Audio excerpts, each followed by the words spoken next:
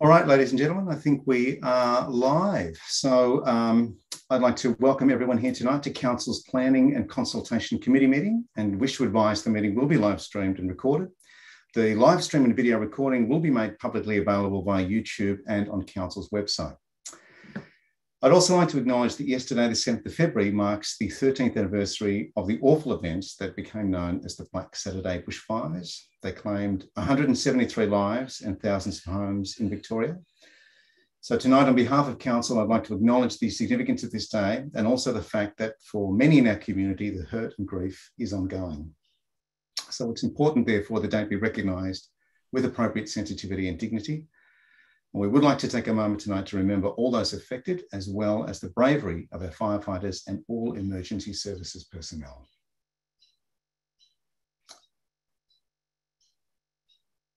I'd also like to pay acknowledgement to the First Nations people of the Shire. Nillumbik Shire Council respectfully acknowledges that the Wurundjeri Woi-wurrung people as the traditional owners of the country on which Nillumbik is located.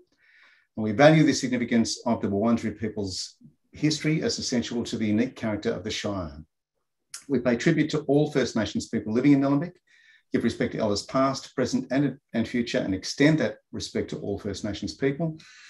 We respect the enduring strength of the Wurundjeri Woi-wurrung and acknowledge the ongoing impacts of past trauma and injustices from European invasion, massacres and genocide committed against First Nations people. We acknowledge that sovereignty was never ceded. Wurundjeri Woi-wurrung people hold a deep and ongoing connection to this place. We value the distinctive place of our First Nations people in both Nillumbik and Australia's identity, from their cultural heritage and care of the land and waterways to their ongoing contributions in many fields, including academia, agriculture, art, economics, law, sport, and politics. All right, at this stage, I'm going to move to apologies. There are none. So we will move to confirmation of minutes. And do I have a mover and seconder to confirm the minutes, please? Who would like to move? Sorry, Chair, just before we move to confirmation of minutes, if you could just disclose the conflicts of interest. Okay. So conflicts of interest. Are there any councillors who wish to disclose a conflict of interest? Go ahead, Councillor Duffy.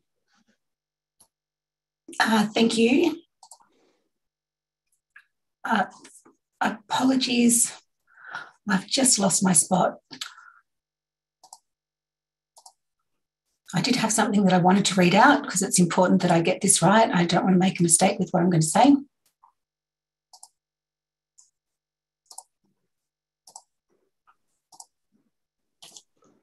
Thank you.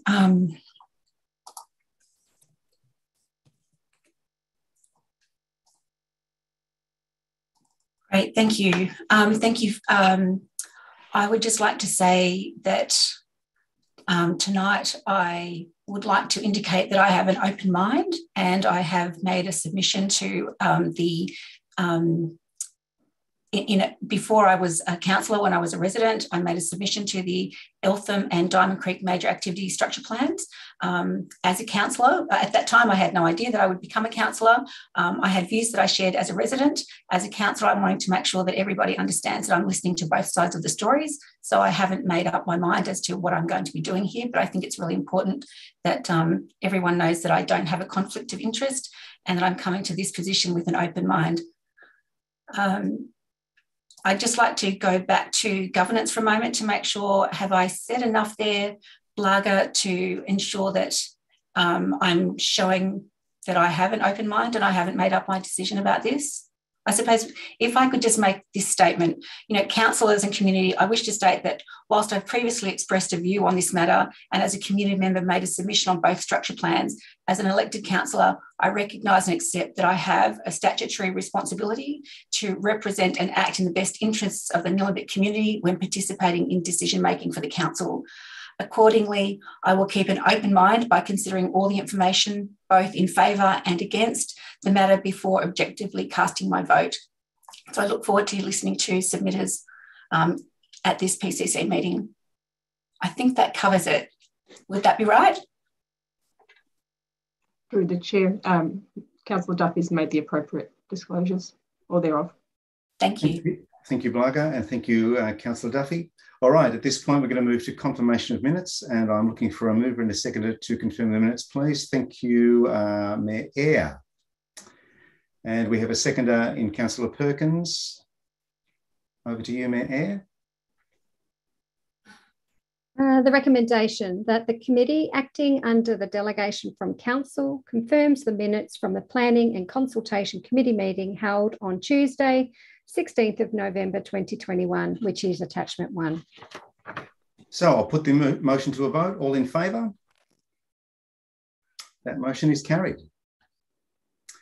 And now we are going to move on to officers' reports and the singular item as a consultation matter, which is the draft climate action plan, 2022-2032 community feedback, which is also item PCC.001/22. We have 7 speakers for this report, and each of those speakers has 3 minutes.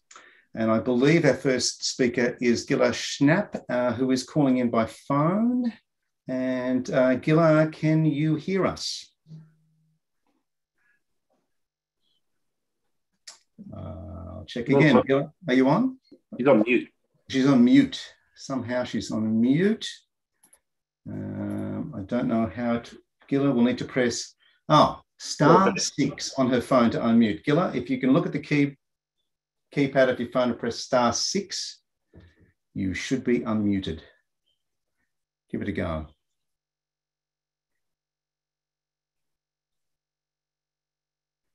There's an ominous silence coming down the phone line, so we could probably move on and come back to Gilla, if that's okay. All right, in that case, we'll see if we can speak to Esther Caspi. Wait, someone's calling user 4. Are you there? Testing the line. Hello, can you hear Hello. me? Yes, we can. Is that Gilla? Is that Gilla or Esther? No, you've got Esther here. Okay. I'm a little nervous. This is the first time I've been able to get through, so bear with me. Yep. And I don't even have what's in front of me, so I presume you're doing the MPS? No, where this item is the draft climate action plan. Esther? No, I'm not speaking on the, I wasn't able to do it in time on the climate action plan, but Gilla definitely was going to say just a couple very quick words, but I'm surprised that you can't get through to her. We're equally surprised. Or you have a go later, otherwise she'll just do the next one. Hopefully she'll get in. All right, thanks, Espa. Well, if you won't be speaking to this, I guess we're moving down the line to Elizabeth Doig. I think Elizabeth is in the waiting room and may be able to speak to us.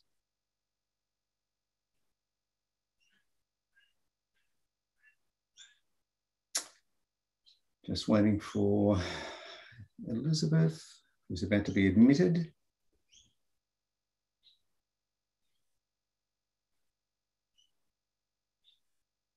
Possibly. Now, there she is. There's Elizabeth.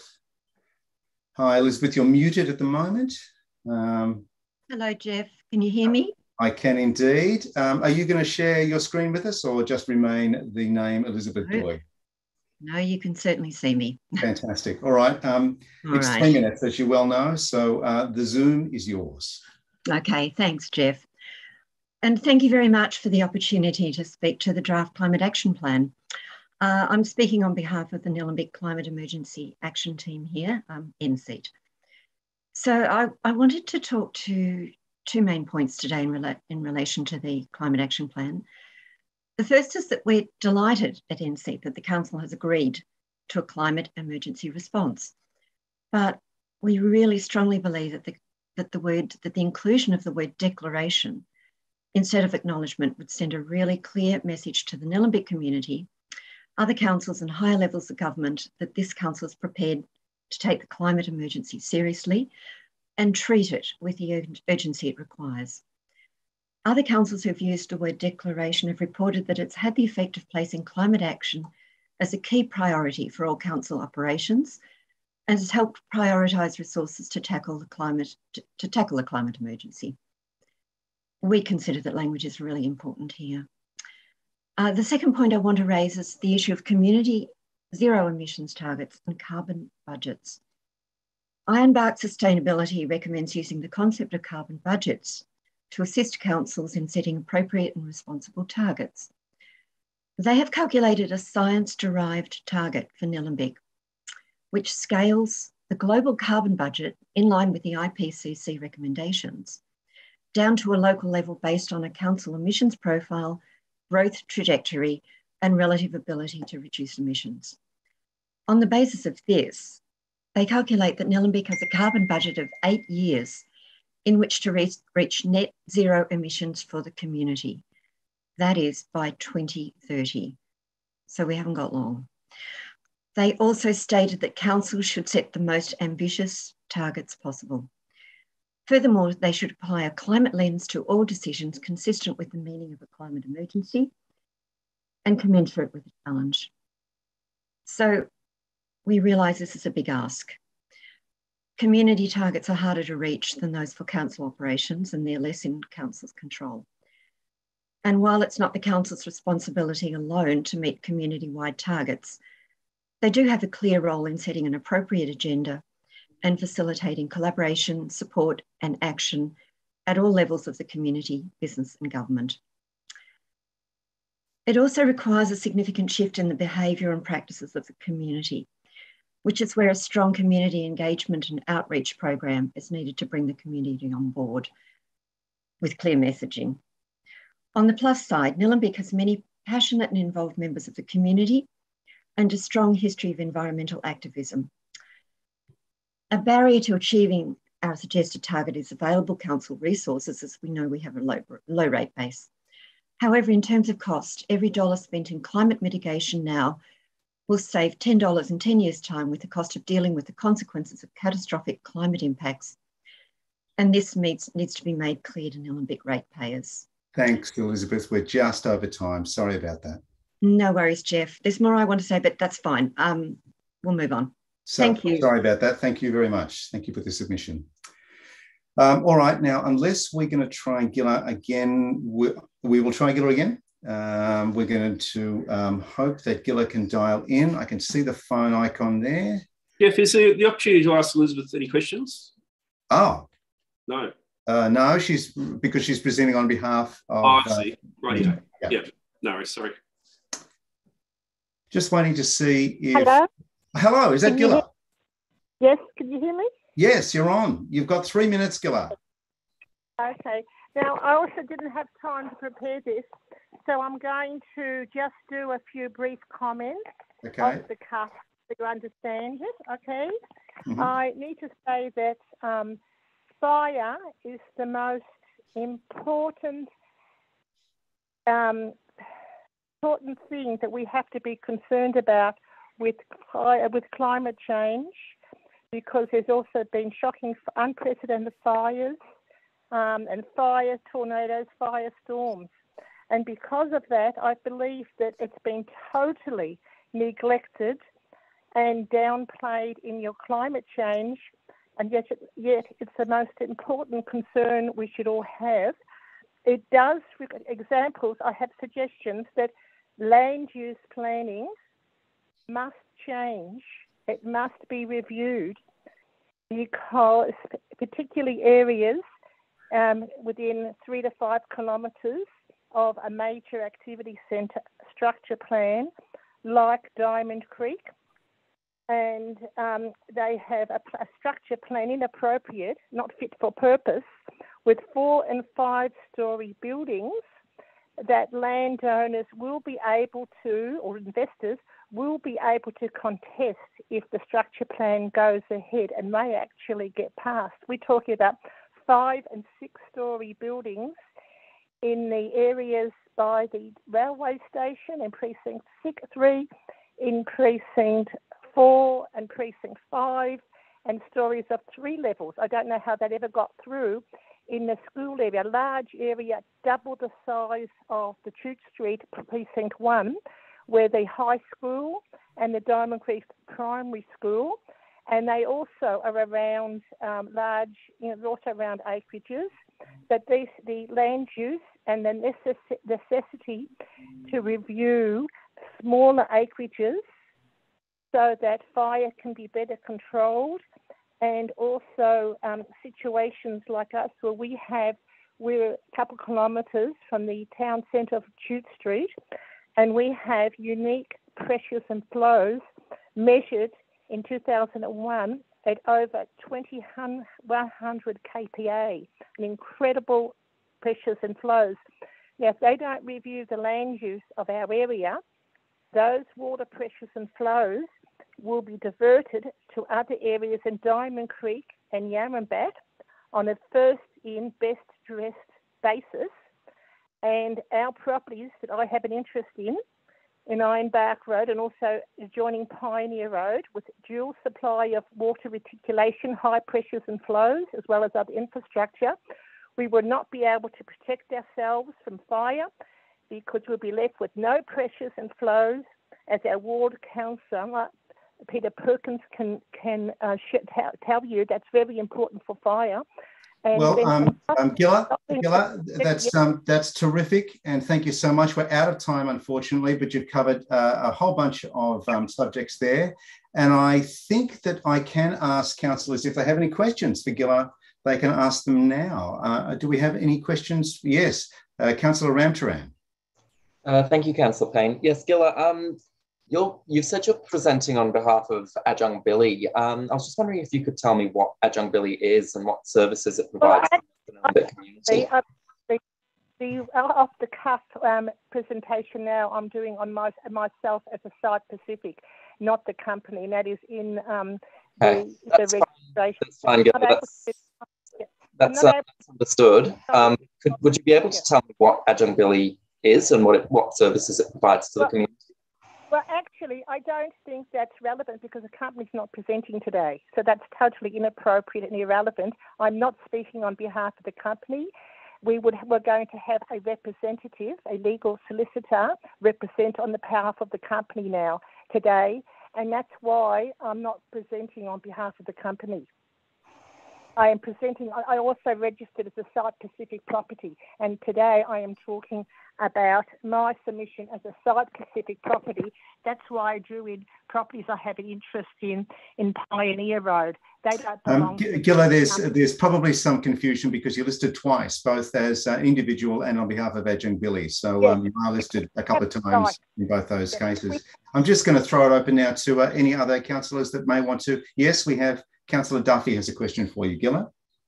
Yes, thank you, Gilla. Thank you. I hear loud and clear your concern about fire and acknowledge that yesterday was the 13th anniversary of the Black Saturday bushfires. Hearing what you've said today, I'm just wondering, are there other parts of the Climate Action Plan that you feel that we've done a good job on or that you'd like to address? No, I don't think you did a good job at all on the fact that urban dwellers can contribute a lot to the forestry and the greenery for climate change. And I think that it should be mandatory for them to plant vegetation. Even high density housing can have vertical vegetation. And I don't think that people in houses who love the green wedge and expect the rural landowners to provide for the green wedge to be the only ones providing for climate change. It should be there's 56,000 or so, was it 60,000 of urban dwellers.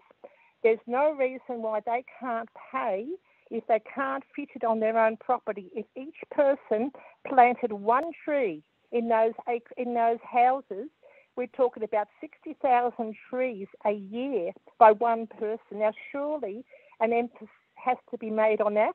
The other thing, there's not enough emphasis on public transport that won't have emissions, like they're trialling new bicycles that they're in the city, you might have heard of it, that do not do any emissions. I think they're battery operated or some other way. There's no reason why we can't have them along our paths, and I've already suggested that new paths be done along Ironbark Road, which is an arterial road. There's plenty of space there for such transportation, walking and motorised vehicles. There's even golf motorised vehicles. There's a lot of transportation that can assist in reducing our emissions.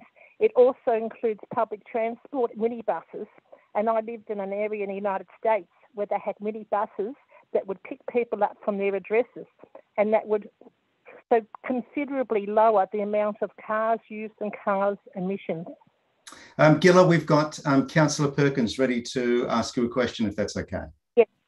Thanks again, Gilla, for your submission. You spoke about the necessity, and I certainly join you in expressing your views about the necessity of residential properties in urban areas to increase tree canopy and vegetation. But I think it's also important that absentee landlords and owners of commercial properties do the same. We certainly have a problem in Diamond Creek, as you're aware, with landlords that don't invest enough on their property. And the assumption always is that it's council property, but it's private property. Would you concur with me on that one? Yes, I support you 100%. We're also, the company, not myself, but the company is also an owner of commercial property in the original town centre. And yes, I believe we would be quite happy to spend money equally with other commercial people, and I think they should. And if they cannot fit it on their own properties, I think they should be taxed so they can put those plantations on other properties and pay for the tree transportation, the trees. Also, there's no reason why people can't be encouraged to give gifts. Instead, when you have a wedding or you have a birthday, why not offer a present to buy so many trees to be planted in areas, even desert areas, so that the increased vegetation can be increased throughout Victoria? And why not have Nillumbik as a model to show and advertise how every urban person in the state of Victoria can be encouraged to buy trees and gift trees as presents? Gilla, thank you for those suggestions. I think he'll be back a couple of times, and it's good to know that the phone connection is working so well. I'm just looking around to see if there's any other councillors hoping to ask a question. I don't think there are, so thank you, Gilla. We'll be coming back to you later in the evening. Thank you very much. And at this point, I think we're moving on to Mitzi Tuke, who should be coming into the Zoom. There she is.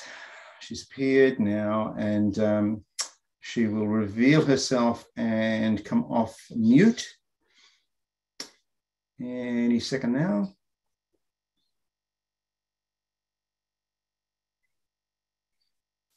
She's off mute. And she revealed, there she is. Mitzi, fantastic to have you here. 3 minutes, the Zoom is yours. Thank you very much. I'm from the Nillumbik Climate Emergency Action Team, but talking as an individual. A lot of thought has been devoted into preparing the draft Climate Action Plan, and it is the culmination of a process that has involved a number of steps over time. While I endorse many aspects of the draft plan, I feel that the language and the terms in which our Shire's action on climate are framed need to be stronger in order to convey to the community the urgency of council action on climate. Throughout the draft document, particularly on page 11, the word risk is used. For example, council accepts climate science and recognises that climate change as a foreseeable risk. Risk is defined as a situation involving exposure to possible danger. However, there is sufficient high-level evidence now widely accepted that climate change is a threat, not merely a risk. I suggest that council change risk to threat in the plan. Commensurate with the threat that climate change is, council should declare that climate change is an emergency, not merely acknowledge that it is so. If something is an emergency, it warrants strong, swift action, and acknowledging that something is an emergency is an oxymoron. An emergency is seen for what it is, something that warrants immediate and concerted action, and is, or shortly beforehand, has been declared unequivocally as such. It does appear that council is committed to act, so the climate action plan needs to have climate emergency framed in strong language to all stakeholders that backs the commitment and conveys the sense for urgent action. I would like to see even stronger council and municipal emissions reduction targets and interim 3-year emissions reduction targets in place. Councils are ideally placed to lead other government jurisdictions in setting ambitious targets. I would like to see Council aim for a carbon neutral target by 2025 for its own operations, and for Council to aim for community emissions to be carbon neutral by 2030. This timeframe is realistic. Ironbark Sustainability has produced a science-derived target specifically for the Shire of Nillumbik, which calculates a scaled carbon budget of 8 years based on current emissions. This target is the target to aim for in order to keep global temperature increase well below 2 degrees. Nillumbik Shire needs to closely coordinate with other jurisdictions and industrial sectors, which in turn need to implement their own science-derived targets so that we can meet the challenges ahead. Lovely timing. Thank you, Mitzi, for that. Thank you for your submission. At this stage, you're speaking on behalf of yourself, so are there any councillors that would like to ask a question of the submitter? Yes, Councillor Duffy has a question for you, Mitzi. Thank you. Hi, Mitzi. Thank you very much for speaking tonight. I am hearing the strong language that you're wanting council to, reflect in our document, climate threat, declare a climate emergency. And one of the things I'm really keen to hear from you is if with strong, swift action, what are some of the actions that you think are necessary to be able to reach the targets that you're suggesting? Does our climate action plan cover that in enough detail for you? Look, I think I'd like to see a little bit more emphasis on a push for EVs and electric active transport, and liaising with the community to promote that, and possibly more sort of, charging stations, and I suppose sort of, even more of a push for solar, because the best way to charge your EV is undoubtedly through solar panels on your roof.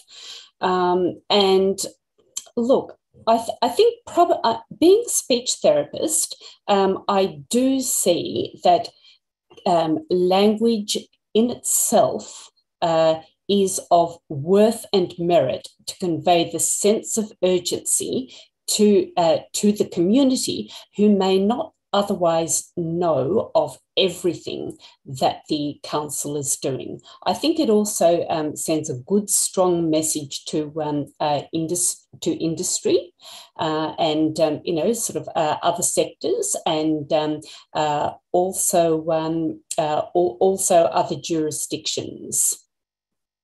So I think strong language in itself is of great value. Thank you, Mitzi. Thank you for that. Any other questions for Mitzi? All right, Mitzi, thank you very much for your submission. We're going to move to Virginia Rochelle, who is, I hope, in the waiting room. There she is, about to come onto the Zoom. And she will unmute and switch on the camera. Yep, can there you hear you me? are. Yes, we can hear you and we can see you clearly. Virginia, the Zoom is yours. You have 3 minutes. Okay, thank you.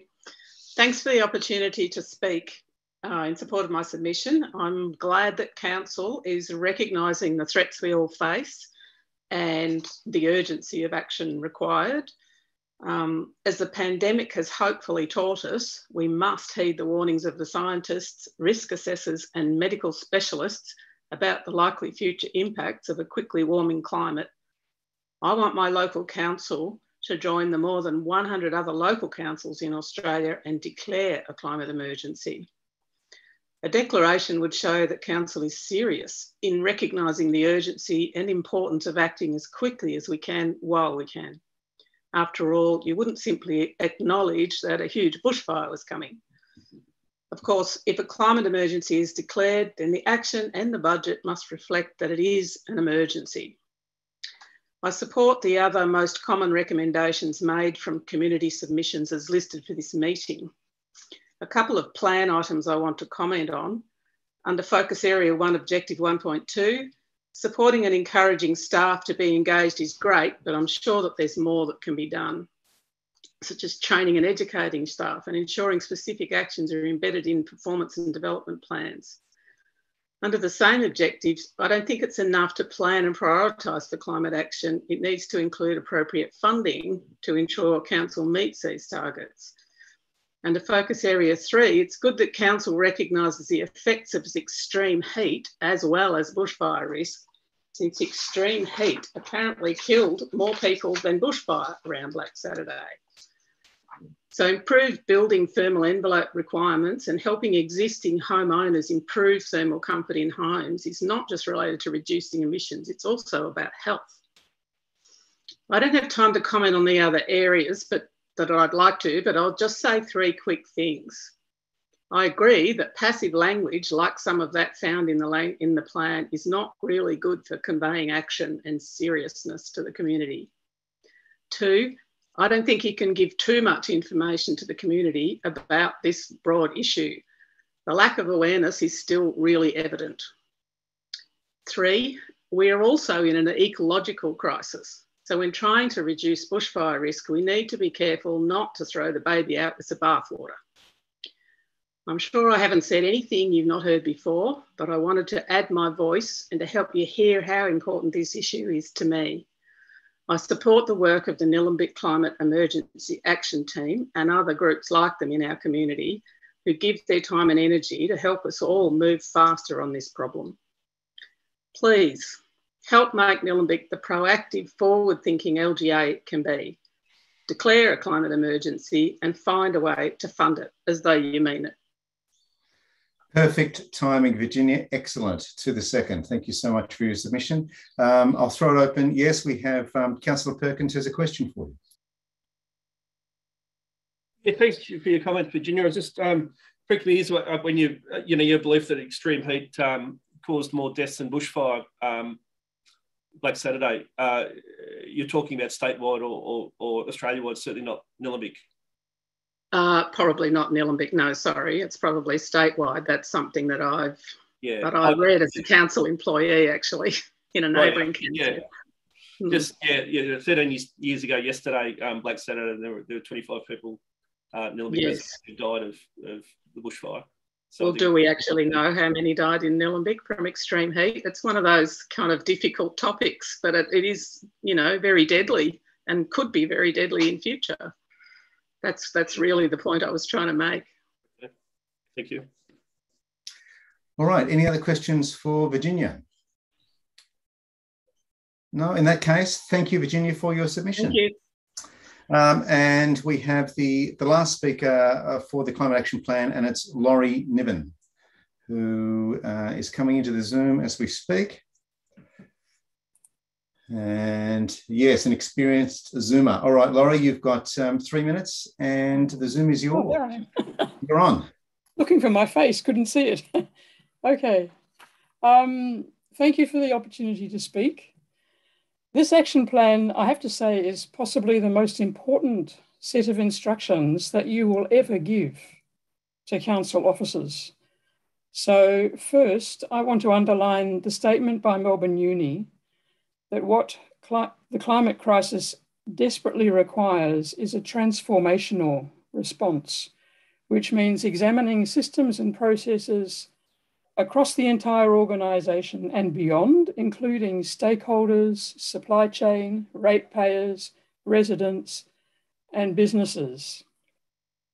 In 2018, the IPCC used 2030 as the interim date en route to 2050.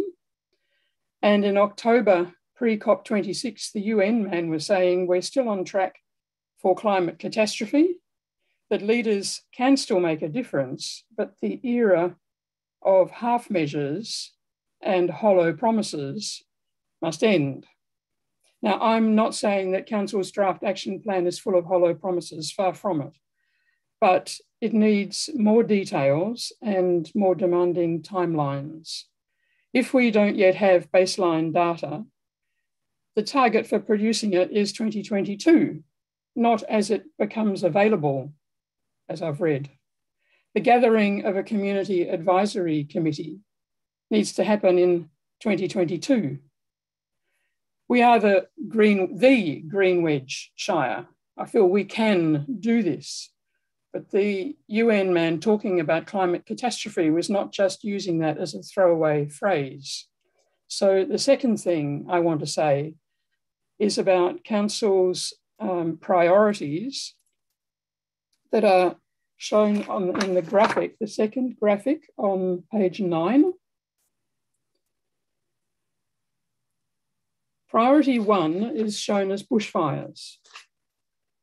In fact, I understand bushfires are really important, but in fact, Council's top 2 priorities need to be to reduce carbon emissions to net zero by 2030 or earlier, and those of the community by 2035 or earlier. And number 2, to place climate considerations front and centre in all your decision-making, in all council decision-making. It's fine that bushfire actions come next, absolutely. It's just that there will be more bushfires if those top 2 aren't addressed.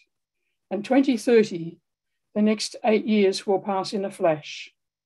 I mean, yes, Black Saturday, it was already 13 years ago yesterday. So my submission said a lot about declaring a climate emergency. You need to do that. You need to say Mayday to council officers because they need that mindset. Thank you, Laurie, for that. Great submission. Thank you so much. I'm going to throw it open to councillors now. Does anyone have a question for Laurie? No, we don't. Oh, yes, we do. Councillor Duffy. Thank you very much, Laurie, for your considered submission.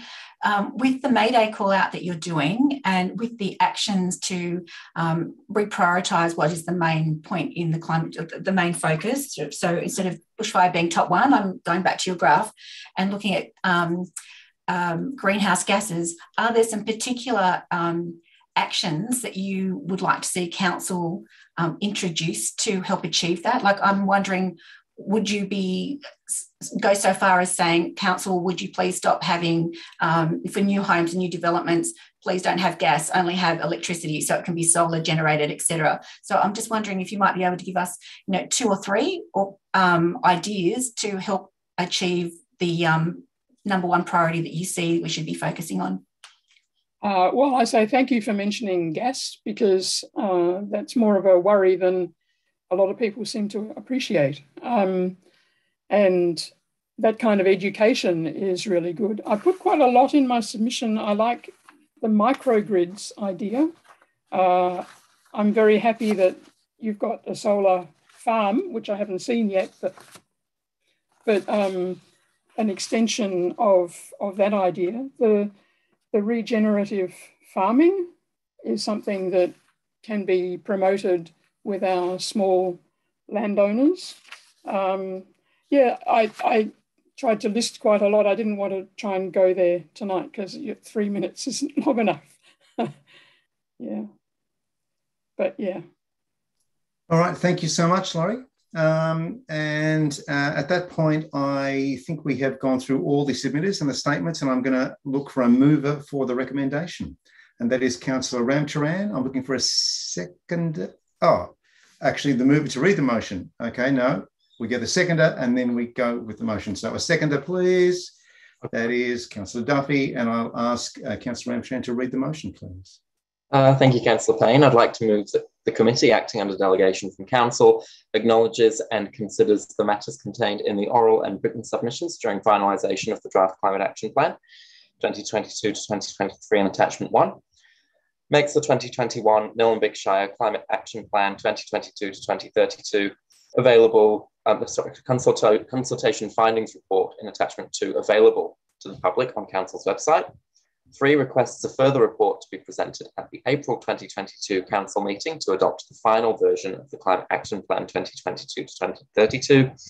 4, resolves that the confidential, unredacted copies of written submissions and survey responses to the public engagement for the Climate Action Plan, and that's in red there just because it said MPS on the agenda, we've changed it to Climate Action Plan, consultation and attachments 4 and 6 remain confidential on the grounds specified in the definition of confidential information in the Local Government Act. And 5, thanks all submitters for providing Council with feedback on this important document.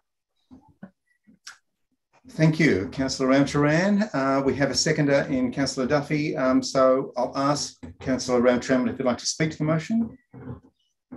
Thank you, Councillor Payne. I think it'll come as no surprise to people. This is a really important issue to me. As a young person, I will have to live with the effects of what we do today. And I think I agree with the submitters in saying that this really is urgent. And I think Laurie was absolutely right to say Mayday, because that's what our current young generations and future generations should all be saying right now. I'd really like to thank officers from our environment team who put so much effort into this plan, and they've worked so closely with councillors behind the scenes for a very long time to put this plan together.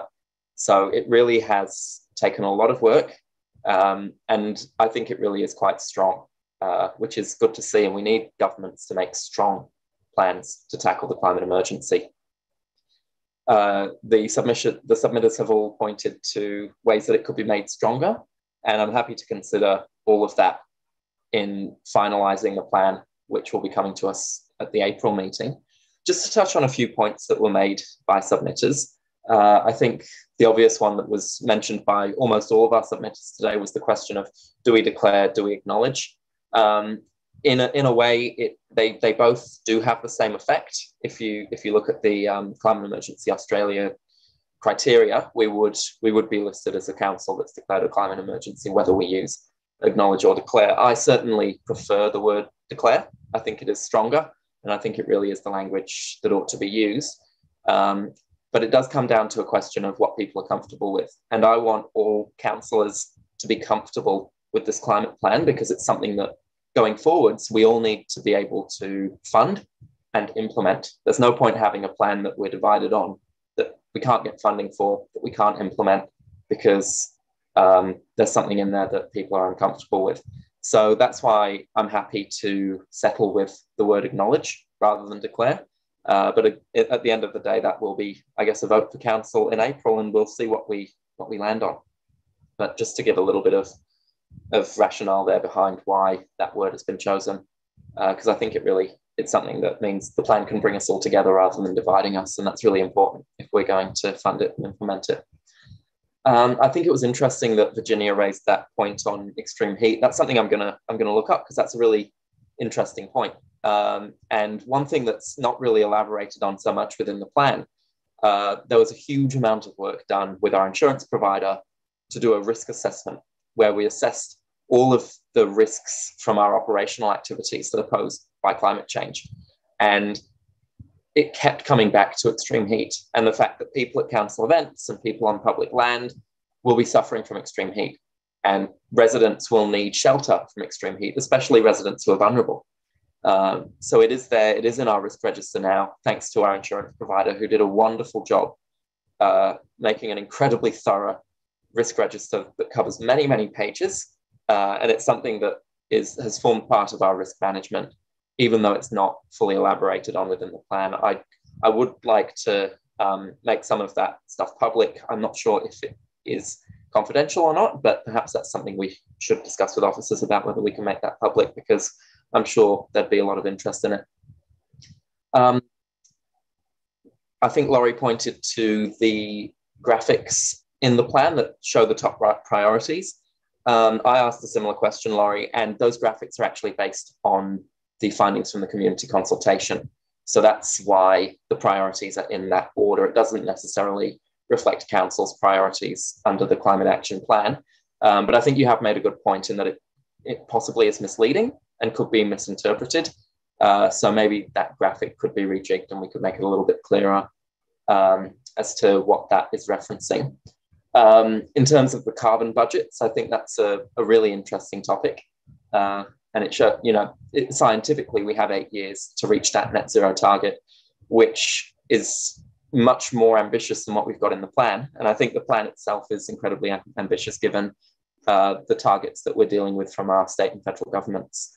So to be honest, I don't think we alone as a council will be able to bring ourselves and the community to net zero by 2030.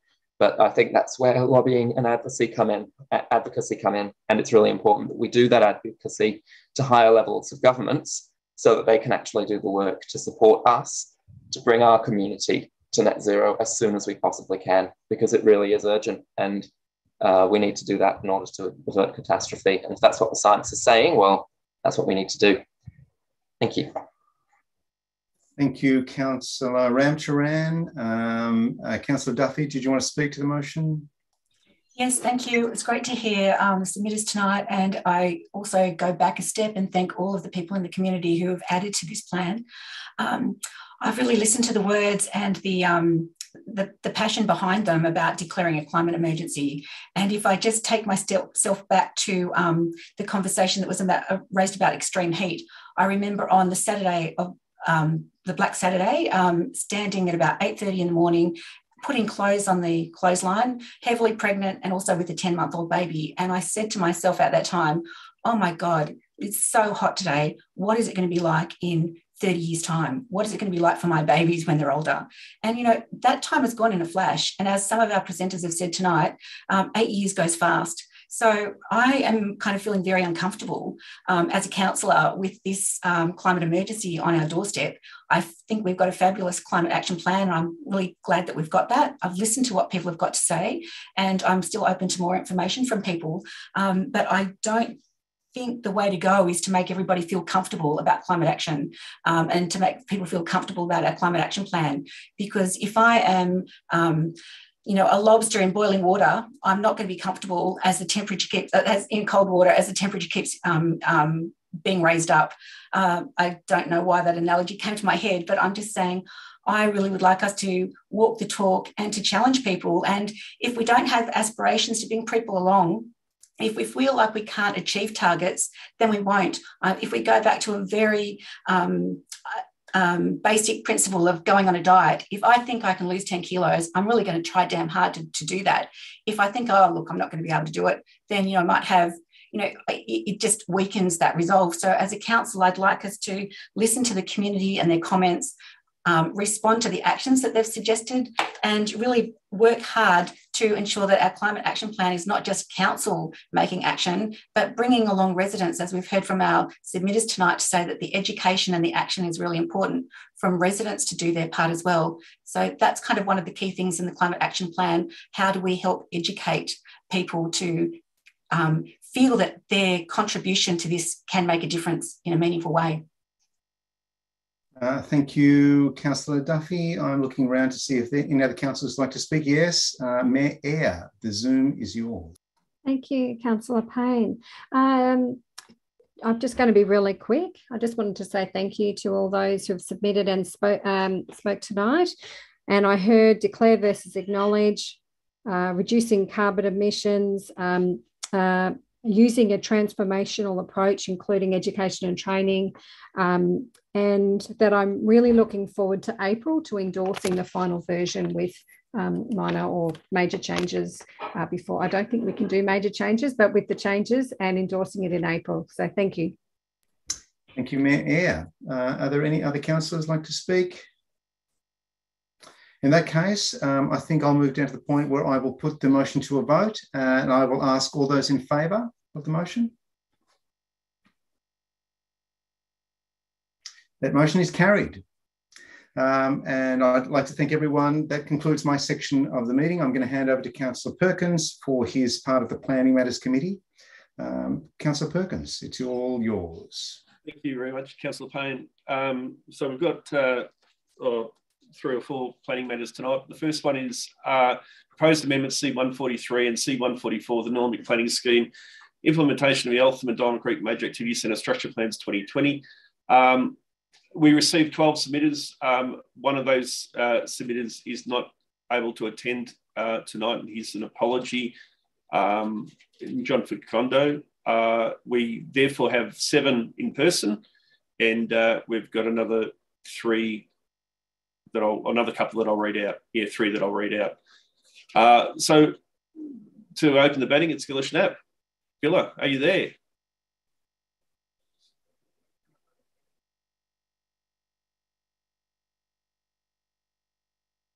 I think you need to press *6. I saw.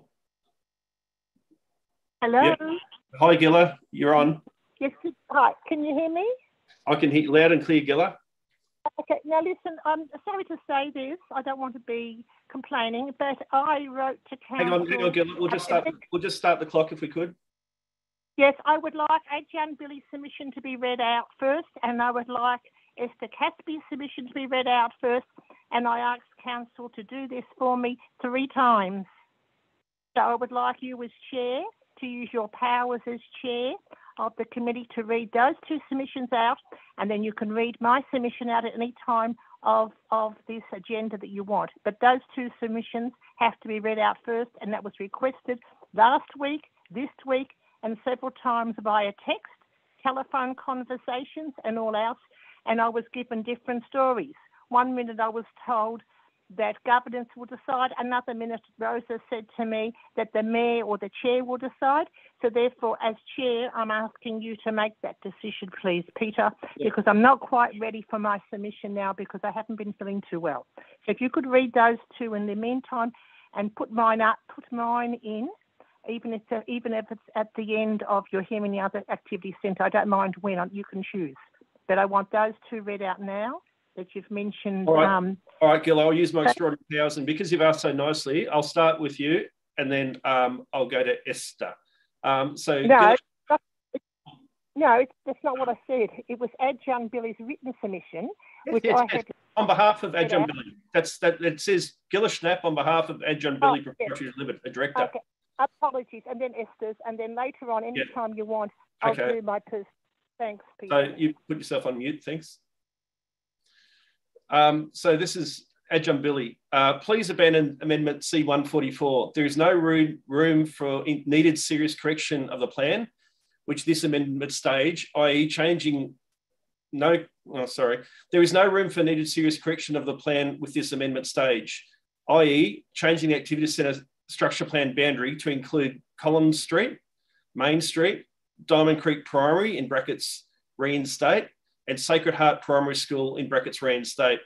Re-exhibit the DCAC MAC structure plan afresh with a genuine, open and transparent public process to create an entirely new plan. The public process for a new plan must follow the completion of the housing strategy. It defines all planning logic and fairness that this plan can be informed by a 21-year-old housing strategy, !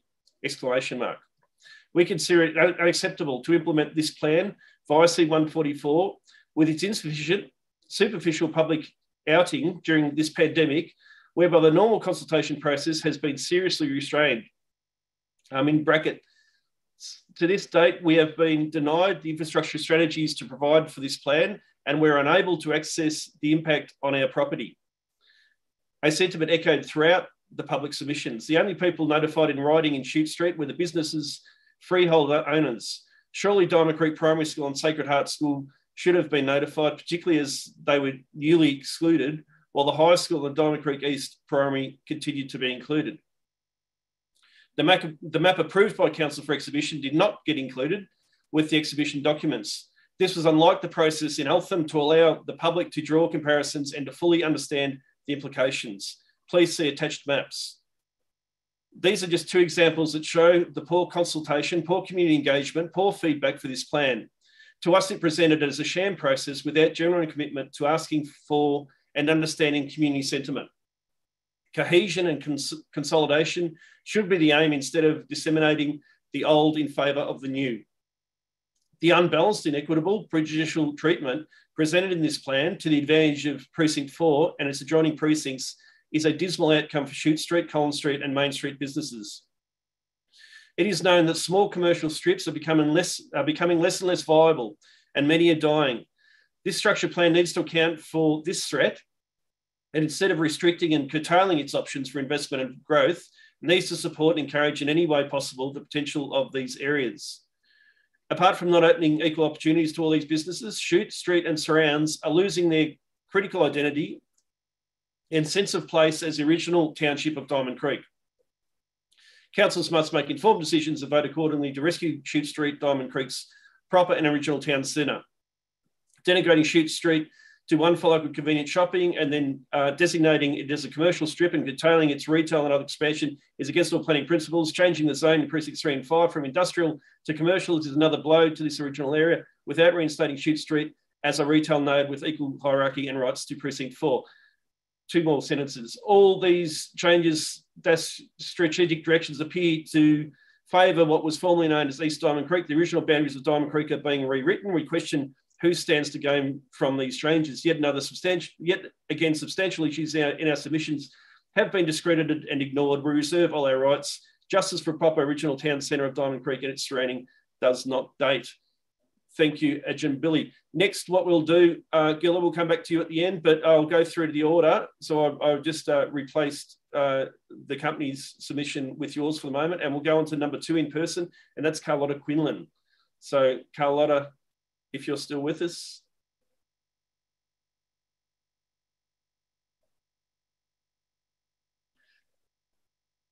Yep, you've popped up, Carlotta. Right. Start whenever you want. If you don't want to reveal yourself. Yep. Oh, here we go. Start video. There you go. Right. Yep. Is that right? Thanks very much. Okay, I've got one for ECAG and one for myself. Is that okay if I do them both one after the other? Yeah. Cool, thanks. So this is Eltham Community Action Group's submission. Just let us know when that one's finished, because we can't ask any questions of you on that one, but we might be able to ask questions of your own. Yep, shall do. Thanks. Can you hear me okay? Yep. The extra time allowed for comment has been appreciated, but unfortunately the time of year has meant that many have been on holidays or coping with COVID in one way or another, so interacting less than usual on the complexity of Nillumbik planning scheme. However, in discussion with the ECAG committee and other members of the community, and while acknowledging the positive features in the amendment, several ambiguities and concerns were raised, including increase in heights, stories, particularly on the west side of the railway line and on the government-owned railway land. We assume this is reliant on the government wanting to sell or develop that land. Even if most options in precinct 3 were not taken up, 4 or 5 stories along that area fronting the sporting and community group land would make a huge impact on the area. A 4 to 5 story wall from Diamond Street to the Oval Pavilion.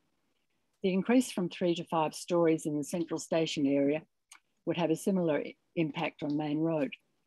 What degree of concern was expressed by the community regarding extra stories during the consultation stage? Has this been taken into account? While acknowledging that the government expects us to cater for some growth, we are not in a growth corridor, and the government expectation of our provision of extra housing is not high, as shown by the data available during the housing strategy consultation. We therefore query the need and justification for this level of possible development density. Reasons for allowing discretionary heights to be exceeded were felt to be somewhat vague and could be strengthened. In Precinct 5, heights towards the library on the old Shire office site are said to be lower than further north. However, this isn't shown in the diagram.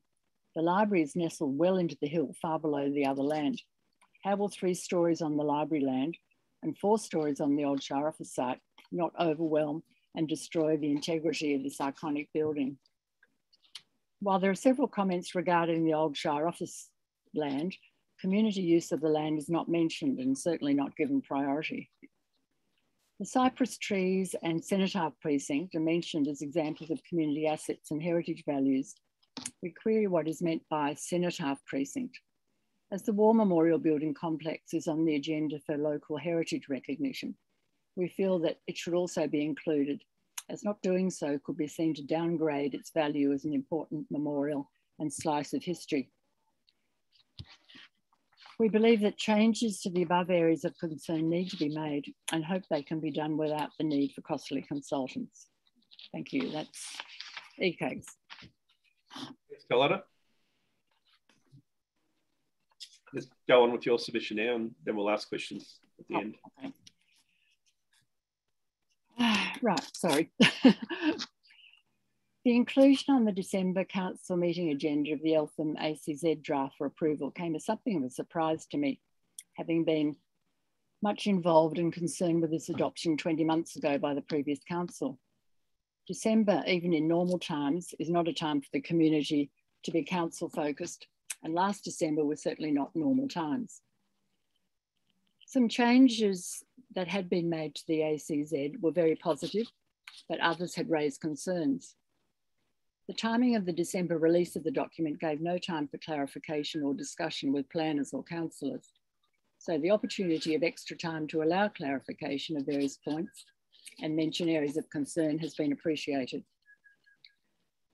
A very positive feature of the draft is the revised precinct 2 setbacks, particularly the change to 5.5 metres from the boundary.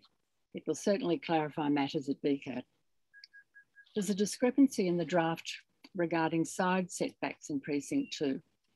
The text mentions 4 metres, but a diagram shows 2 metres.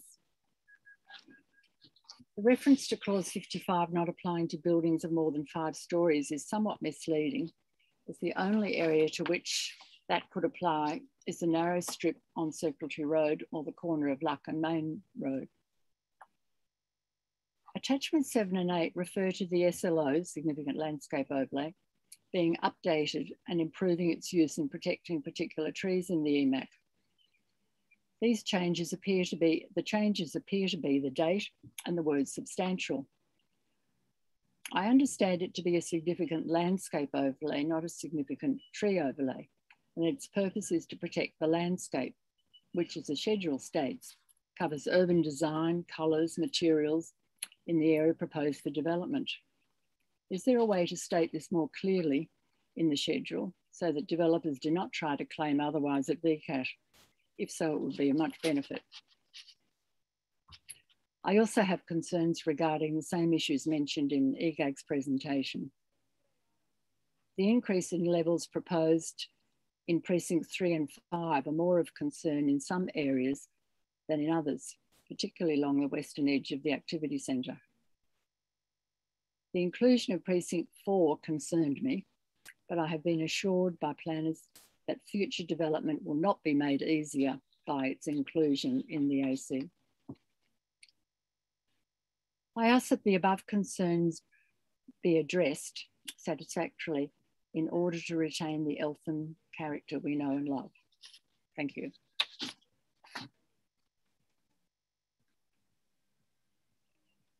Sorry, thanks, Carlotta. Are there any questions of Carlotta? Jeff, or Councillor Payne, sorry. Thanks for that, Carlotta. You've spoken to Paul Fife, you've spoken to town planners. Would you see that there are reasons to delay this amendment any further beyond the community consultation that we're about to go into?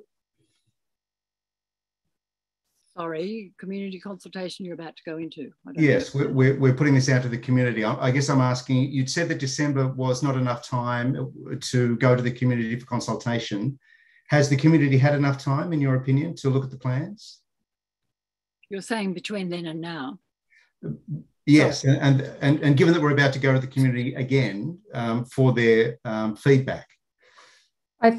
Sorry, Councillor Payne, can I clarify for you, Carla? I think what Councillor Payne is saying is once it goes to the minister, there will be more consultation. Is that what you're referring to, Councillor Payne? Pretty much. Yeah, I just thought I'd clarify that. Yeah. Right. Okay. No, I was confused. Well, I guess the community that I've spoken to, me personally, and the ECAG people that we've spoken to, or people represented, feel that some of these areas would be better dealt with if it was possible as coming from council. It's sort of like going, like if council passes an application and the planner takes it, council passes it and the community take it to VCAT. It's not given as much weight as if council had seen to refuse it in the first place. So I guess what I'm saying is that for council to put up something that is obviously what they think should go through, it would appear to me, this is speaking personally, that any objections to it may have less weight because the minister may be saying, well, this is what council think is what should be happening. Does that make sense? Sorry, I'm not making... Yeah, I think so. Sorry, Carla, could you just say that again, please? Sorry. Just the last bit.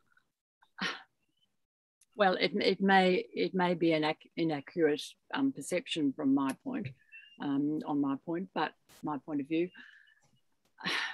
What I'm trying to say is that if this goes to the minister will be saying, this is what council wants.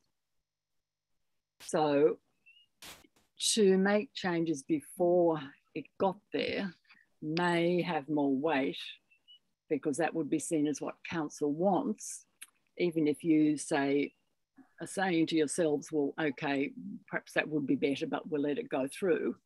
It will be seen as if you're saying, no, this is what we think it should be. Okay, I understand that now. Thank you.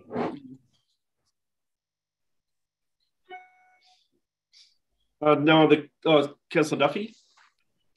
Thank you. Hi, Carla. Just to expand on what you were talking about what council believes should go through, do you believe that the community has had adequate consultation opportunity to really know what is being proposed with these amendments?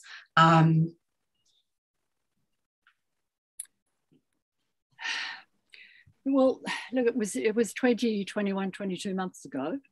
And presumably, as I said, asked in the submission, I don't know what the level of concern about the heights was, if you're talking about the heights. Obviously, a lot of people were concerned and put in submissions. I have no idea. I don't know whether that was made clear to the community what level of concern there was. I think it's from December till now, as I said too, it's a strange time. People aren't focused on council issues at all. So yeah, certainly,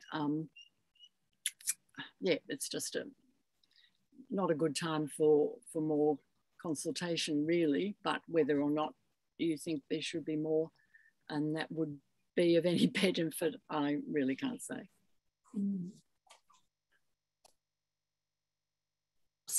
Thank you, Carlotta. I suppose with that question, I'm trying to ascertain whether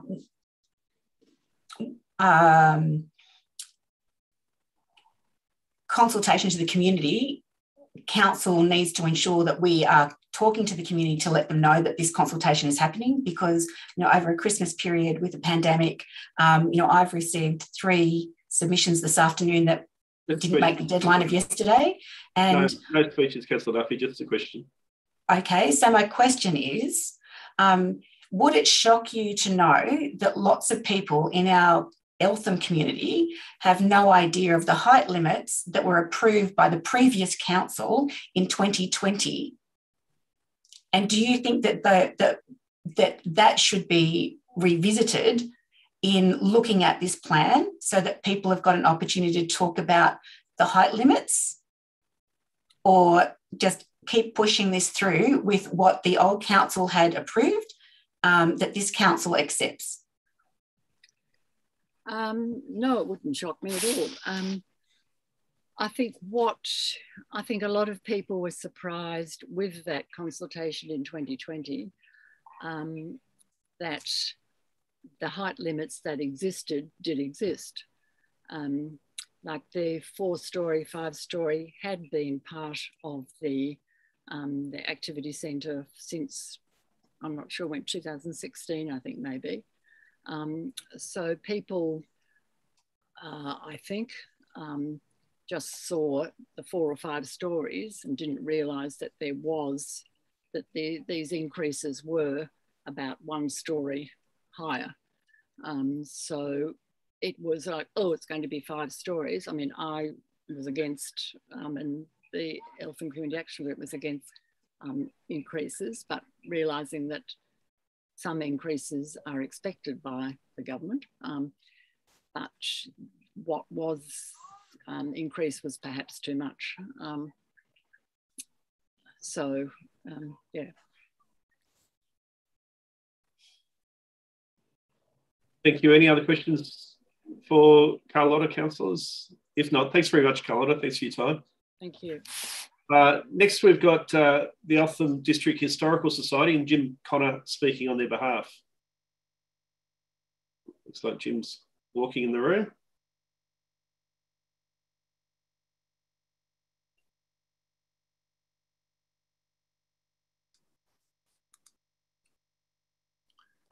Hello, Jim.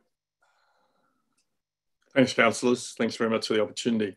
I'm speaking as President of the Eltham District Historical Society, and then I will also speak on my own behalf. In terms of the Historical Society, our interests relate to all properties within the study area that have heritage overlays or are important to the history of Eltham. We encourage council to acknowledge and respect the history of each of these properties. I'll talk about the Timber Trestle Bridge, the Shillinglaw trees, and the adjacent War Memorial complex. We encourage council to ensure any future works in the vicinity of the Trestle Bridge do not compromise the historical significance of this iconic structure, which is highly valued by our local community. The bridge is historically, scientifically, aesthetically, and socially significant at a state level. The current heritage overlay covers the railway bridge and the surrounding site to a radius of 100 metres. Most important, at 100 metres is critical, and considers the bridge to be historically and technically significant to the Shire of Nillumbik. In respect of the Shillinglaw trees, we maintain an interest in the former Eltham Shire office site at 895 Main Road for its historic connections with the Shillinglaw cottage. The 3 Mediterranean cypress trees were originally part of the garden of Shillinglaw Cottage, which occupied the site prior to the construction of the Shire offices in the 1960s. We consider the 3 trees, which are well over 100 years old, are of local heritage significance. These trees represent a navigational beacon between the past, the present and future landscape and the history of the district, and are covered by a heritage overlay. In respect to the War Memorial buildings, we maintain a strong interest in this site as a living memorial established from funds raised from within the community by public subscription. Our society is of a firm opinion that the original 3 Eltham War Memorial buildings, including the entrance gates, should not be sold or demolished. The site should remain in community ownership. The Cultural Heritage Significant Assessment undertaken in 2007 for council states the War Memorial Building Complex at 903, 907 Main Road, Eltham, is historically, aesthetically and socially significant to the Shire of Nillumbik. We are concerned that there is a 4-storey height limit proposed across this site. We therefore ask Nillumbik Council to respect and value its historically significant property within the study area of the Eltham Activity Centre Structure Plan. Thank you. Thank you, Jim. We'll now go to your own submission and then we'll be able to ask you questions after that. Good, thanks very much. So this is a personal submission and not on behalf of any organisation. Having experienced various strategic processes for the town centre going back to the 1980s, there is a repetition of many items from past plans, many of which that haven't actually been implemented. It is important we recognise Eltham is different in so many ways, and any structure plans needs to responsibly reflect the wishes, aspirations, expectations and the history of those who choose to live and work here. Eltham is not like other metropolitan activity centres. It does not and should not have the development scale of other activity centres. This is not Doncaster. This is not Greensborough. Those centres provide a very different function. We are talking about Eltham with a rare and distinctive style where the natural environment and built form are interwoven. Future strategic approaches need to actively support this style and not attempt to produce a high density commercial and residential development model, as I feel parts of this structure plan are focused on. Buildings need to complement the natural landscape instead of overwhelming it. I encourage architecture that is designed to be sympathetic to the landscape and the artistic heritage of Eltham, responding to a lower density scale with landscaping ensuring effective provision and maintenance of canopy trees. I don't support discretions for developments to exceed maximum building heights. On page 22 of the original draft structure plan, there was a stated intention to create a lively and people-based centre with civic and community spaces that enhance community interaction and general health and well-being, accommodating a wide variety of community functions, including the display of community art and artefacts which reflect the artistic and cultural aspirations of the community. I totally support that. Thank you. Thank you, Jim. Are there any questions of Jim, councillors? No, that being the case, thanks very much for your personal submission and also as president of the Eltham District Historical Society, Jim. Good. Thanks, councillors. Thanks for the opportunity. Thank you. Next, we have Nicholas Brown. So, Nick Brown is making his way in now.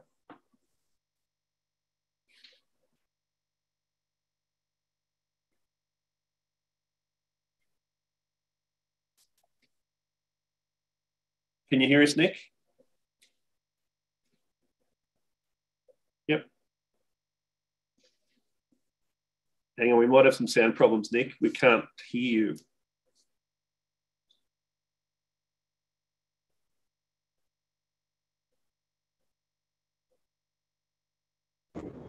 That's better. You're able to hear me now?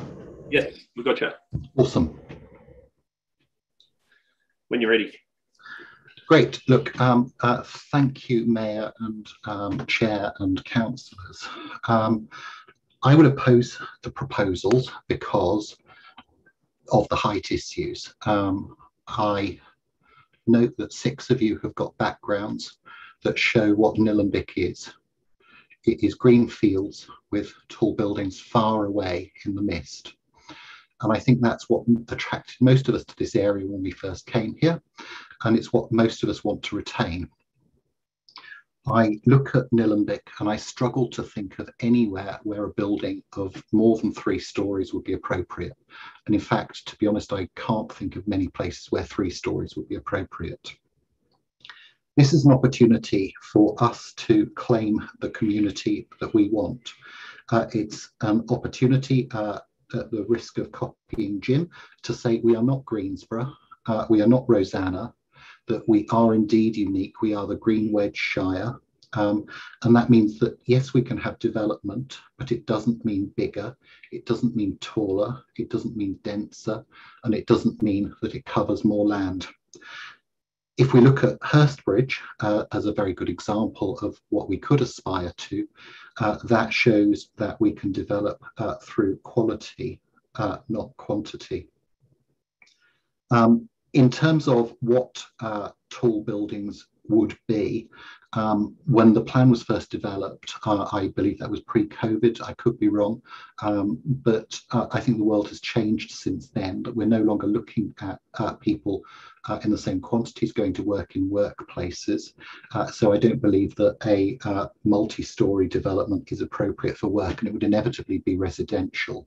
And we would just be creating a community of blocks of flats, and we'd be deluding ourselves if we thought that was going to be cheaper accommodation than is already available. It would just be more of the expensive accommodation that already exists.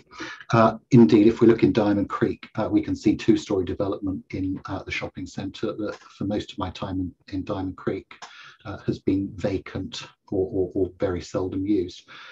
I just think this is such a missed opportunity for us to go back, say this is the Diamond Creek, this is the Eltham that we want, and at the same time we should be putting in a housing scheme that defines what it is that we want in our housing, which should be detached dwellings of 1 to 2 stories in the main, with plenty of green space in between. This is about preserving the character of the community that we want, not the community that's being imposed upon us. Thank you, Nick. Any questions of Nick, councillors? Councillor Payne. Nick, what do you think is being imposed on us? I think that there is a general state direction towards growth. I think that there is a development corridor in Whittlesea, and the fact that we are next to Whittlesea means that some people are seeing this as an opportunity to blur the boundaries and take some of the culture that's from Whittlesea and see whether they can bring it into parts of Nillumbik. Honestly, I've seen South Morang, I've seen Mernda. I have friends that live there, and it's not what I would wish on anybody. Okay. Dr. Regan. Thank you for your submission, Nick. Do you realise that you can already build to those heights in Eltham? Sorry? Do you realise that you can already build to those heights in Eltham? Yes, I do. And what we're looking at here is an opportunity in revising the scheme to say, do we want to revise it upwards or do we want to revise it downwards? And I think this is an opportunity to revise it downwards. The fact that we don't have 4 or 5 story buildings in Eltham, given that you can do that, points to me that there isn't actually the demand for it anyway. So let's actually take the opportunity of solidifying that.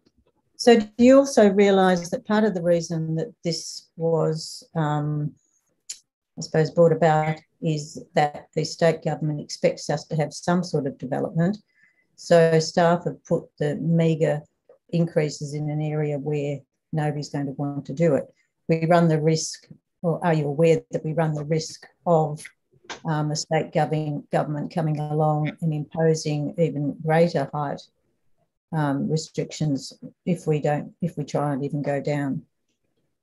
That is a risk, yes, absolutely. But at the same time, if you believe in democracy, if you believe in local government, then we should be trying to get what we want, not trying to have somebody tell us that we must have something that's very awful, and we say, well, let's have something that's slightly less awful. Well, that didn't work with the Fitzsimmons roundabout. I'll just leave it there. Thank you. Well, good on you, Nick. Thanks very much for your time tonight, and thanks for making that submission. So we'll wish you a good night. The next speaker we have is Simone Cusack. If you're there, Simone. Through the chair, Councillor Perkins, we're just giving her a call because there might be an issue with the link that was provided. So just. Do you want me to go on to the next one? Esther Caspi has got a written statement. That'll give us some time if you don't mind. Okay, I'll read that one out. That might give you some chance while we listen to Esther's submission. Esther says, I strenuously object to Amendment C44 and the plan it supports. Please abandon this structure plan so that it can be re-exhibited in a new process after the finalisation of the imminent new housing strategy. The housing strategy must come first, especially with the current economic and pandemic crisis, whereby new needs and community aspirations may be desired or necessary. It is not acceptable for a 21-year-old housing strategy to inform this structure plan. I believe this plan is unfair to all landowners who will be impacted by it, not just those in the activity centre who were notified.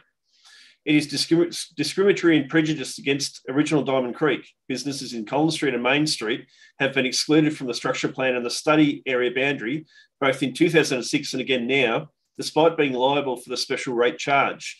None of my objections have been incorporated. What have you done to my hometown? You have moved the goalpost so far to the east, I do not recognise it in your Diamond Creek structure plan. You have even taken my old primary school out of the study area and activity centre boundary instead of including both the Diamond Creek East Primary School and Diamond Valley College. In brackets, see maps 2016 and 2020, close brackets. At the very least, they should have been notified in writing. There are other major changes. Not minor, as has been conveyed. Example, rezoning of industrial areas in precincts 3 and 5 to commercial. I had certainty in the well-founded future of Diamond Creek proper and the planned growth in lands to its strategic north, in brackets like ours, and invested it accordingly. New potential investors for Shute Street Precinct 1 are already showing disinterest by saying, you have become the second poor cousin on the wrong side of town. Does Council realise the devastating impact the plan will have on all businesses, investors, housing and landowners on the original town centre of Shute Street? This plan effectively freezes the future of Shute Street with an unrecognisable new suburb. It is vital that Shute Street is rescued as a retail node and that all policies and strategies support this. Diamond Creek Township must remain one whole town with equal attention given to both sides of the creek. And that's Esther's submission. Thank you, Esther. And Simone, have we been able to get Simone? Sorry, through the chair, we haven't been able to get a hold of her. Okay, I've got one more or two more to read out. They're not all that long, but I'll read them out. Anthony Young, hi, to whom it may concern. First of all, I've been alerted to Facebook and post shared to Eltham Life 30955 by Natalie Duffy, in brackets, who I voted for in the most recent elections, close brackets. That was yesterday. The deadline for any response stating concern and objection to the proposed by Monday the 7th, which is next day, in shady words like capitals, a couple of exclamation marks there as well. Already that is very poor in my view. This has potential to change the face of Eltham, and yet you only gave us 1 day to state our concern. Not good enough, that's shouting. Now I wish to make the following statements to respond to the proposal. There's dot points. The first is, our road infrastructure is not there to support the proposal on both Main Street and Bridge Street. Both roads have experienced significant heavy traffic. Parking capacity at the train station is very small already. Before COVID, the car park would be full by 7:30 a.m. already. Car parks were full most of the time at the medical clinics in Eltham already. Can't beat progress, in brackets, government or business may be driving this proposal, close brackets, but your proposal seems totally excessive. Maybe should be enough to support existing businesses to ensure they're profitable and sustainable, but not create/add new businesses. We sold our previous house to move out of heavily overdeveloped suburb and intentionally paid over the market premium to move to this beautiful Eltham. So not to face the problem for at least a decade, only to find this going to happen right here. We chose Eltham for mental health reasons and now this. Horrified by Box Hill, Doncaster, Pine Hill, etc., as they were ugly and nothing good about it, and you are putting beautiful Eltham at risk of becoming exactly the one that we hated elsewhere in Melbourne. We are nothing like Doncaster, Panton Hill, etc., where you can't expect people to ditch cars and walk from homes to shops or train station to work because Eltham is full of hills, making the walks very difficult for some of us. Lastly, we're in the green wedge and you are going against that. I say absolutely no to your proposal. Kind regards, your very concerned resident of Eltham in Anthony Young. The last submission before we go back to, who was it? Simone, is from Justine Knight. Justine says, I am objecting to the amendments proposed to change building heights to greater than 3 stories in Eltham. I do not support towering buildings throughout Eltham. Eltham is to keep in its unique setting. If I wanted to live in a suburb of towers, I'd move to Box Hill. Why is it hard for people to realise that Eltham is not a place for excessive development and that people have chosen to live here as it's a unique suburb with a beautiful tree canopy? It offers a green, low-stress, low-concrete lifestyle, one that you would normally have to live in the middle of nowhere to enjoy. Please just focus on what makes Eltham, Eltham, and think smarter when progressing Eltham. So thank you, Justine. And that's Justine's submission. How do we go, Simone? Through the chair, unfortunately, we haven't been able to contact Simone. But we do have Gilla still on hold to speak to her submission. Yes, sorry, Gilla, I've almost forgotten about you. Are you there, Gilla? You're on mute, Gilla. I think it was *6.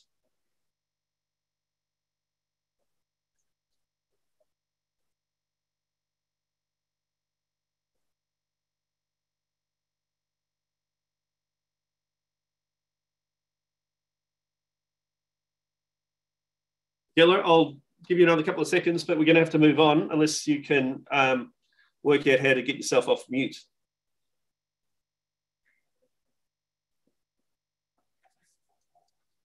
All right, we're going to have to continue.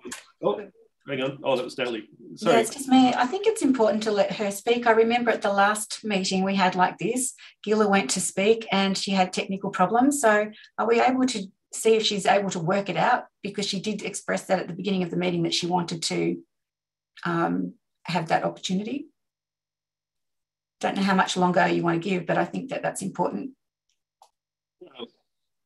That's fine. It could be 2 minutes, it could be 20, it could be, you know, we could sit here all night and Gilla might never appear. So I think we do have to move on.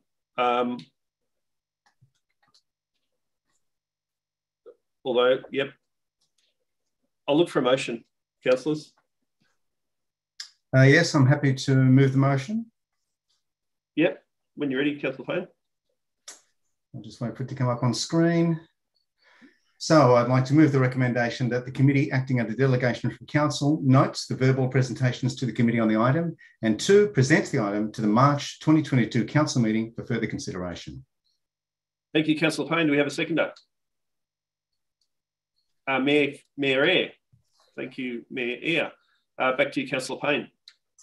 Thank you very much, Councillor Perkins. So in speaking to this motion, I simply wanted to clarify that there has been a great deal of hysteria generated, I think, in the community over some conspiracy theories about what council is doing and who's doing what.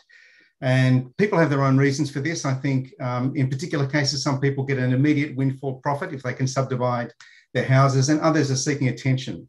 So I'd like to clarify from my point of view what I think is the story so far. The state government comes up with a planning scheme that says there's an urban growth boundary around the city of Melbourne, which you can see behind half the councillors here.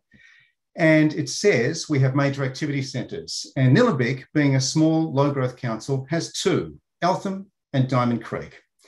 And the state government says we do need to concentrate growth inside the urban growth boundary, and we'd like it to be close to major activity centres, even small ones like Eltham and Diamond Creek. For that to work, they have to increase the density of the housing. Now, this is a state government planning scheme. This is not something local council can necessarily fight or alter. As we've seen with some of the roadworks around the Shire, there's a limit to what local council can do. 22 months ago, a planning scheme was put forward that basically concentrated the height limits to 3, 4 and 5 stories. Now, they already exist in the planning scheme. And at the moment, there are no plans for any high-rise buildings in the Shire at all. So while people keep talking about the potential for this, we don't have any plans for this because it is a low-growth area. And I should remind people that the low growth of Nillumbik has not been because necessarily of a love of the trees. It's because it is simply not part of the growth corridors that Melbourne is experiencing to the north and particularly to the southeast.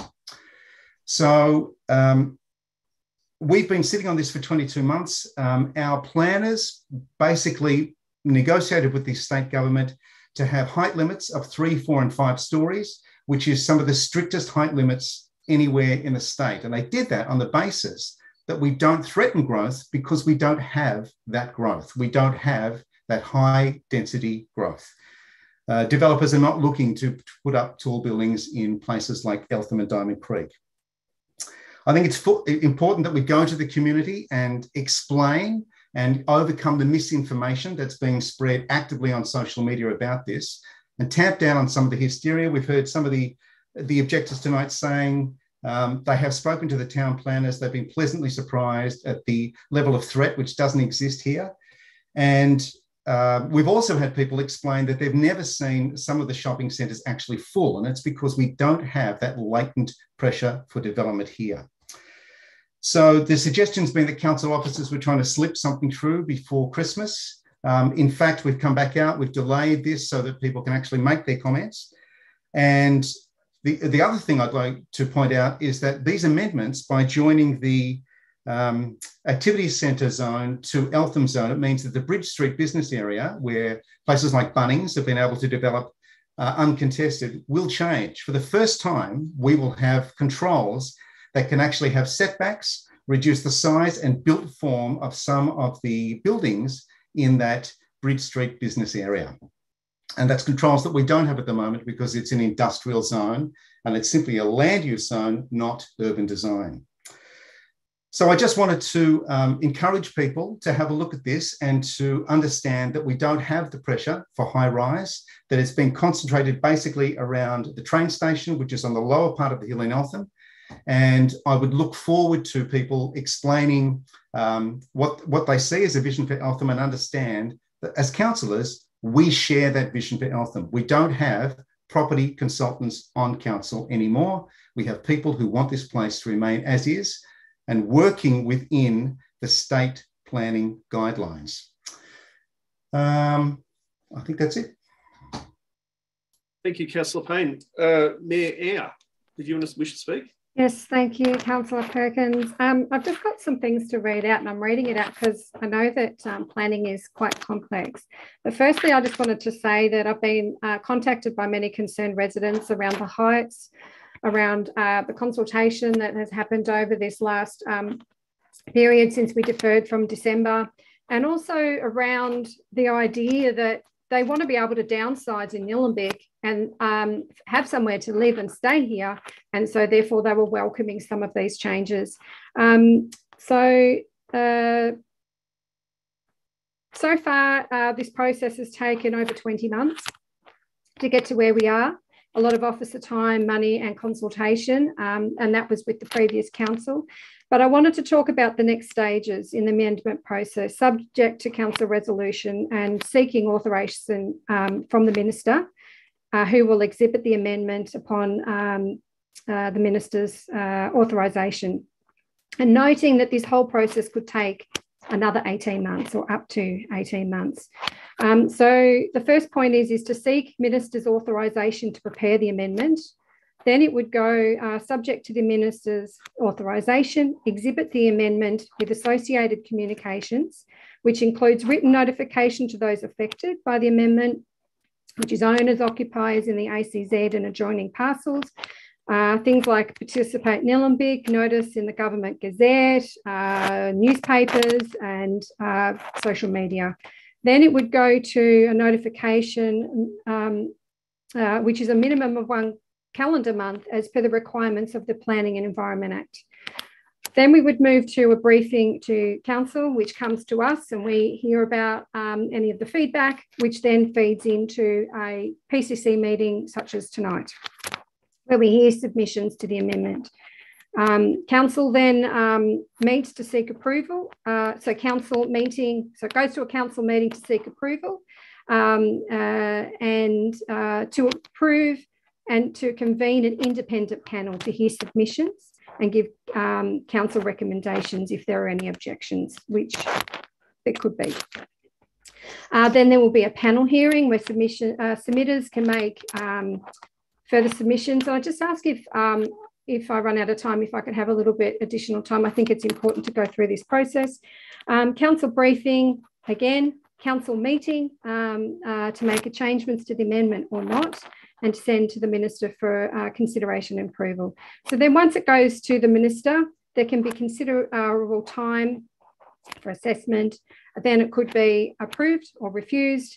And then if approved, The planning scheme is updated with the new controls as per the 2020 structure plans. But we also need to take on board the feedback we've received tonight, and I'll do my best to change where possible anything that can before it goes to the Minister, including heights, and to note that some were already in place and others in Bridge Street had no height limits at all. So by pushing this through at this point, at least we're protecting some areas such as Bridge Street. And as been mentioned, some increases are expected by government. And yes, as I mentioned, also around residents wanting to downsize in Nillumbik, which is really important to consider as well. Thank you. Thank you, Mayor Eyre. Any other councillor wishing to speak to the motion or against the motion? More specifically, Councillor Duffy. Thank you.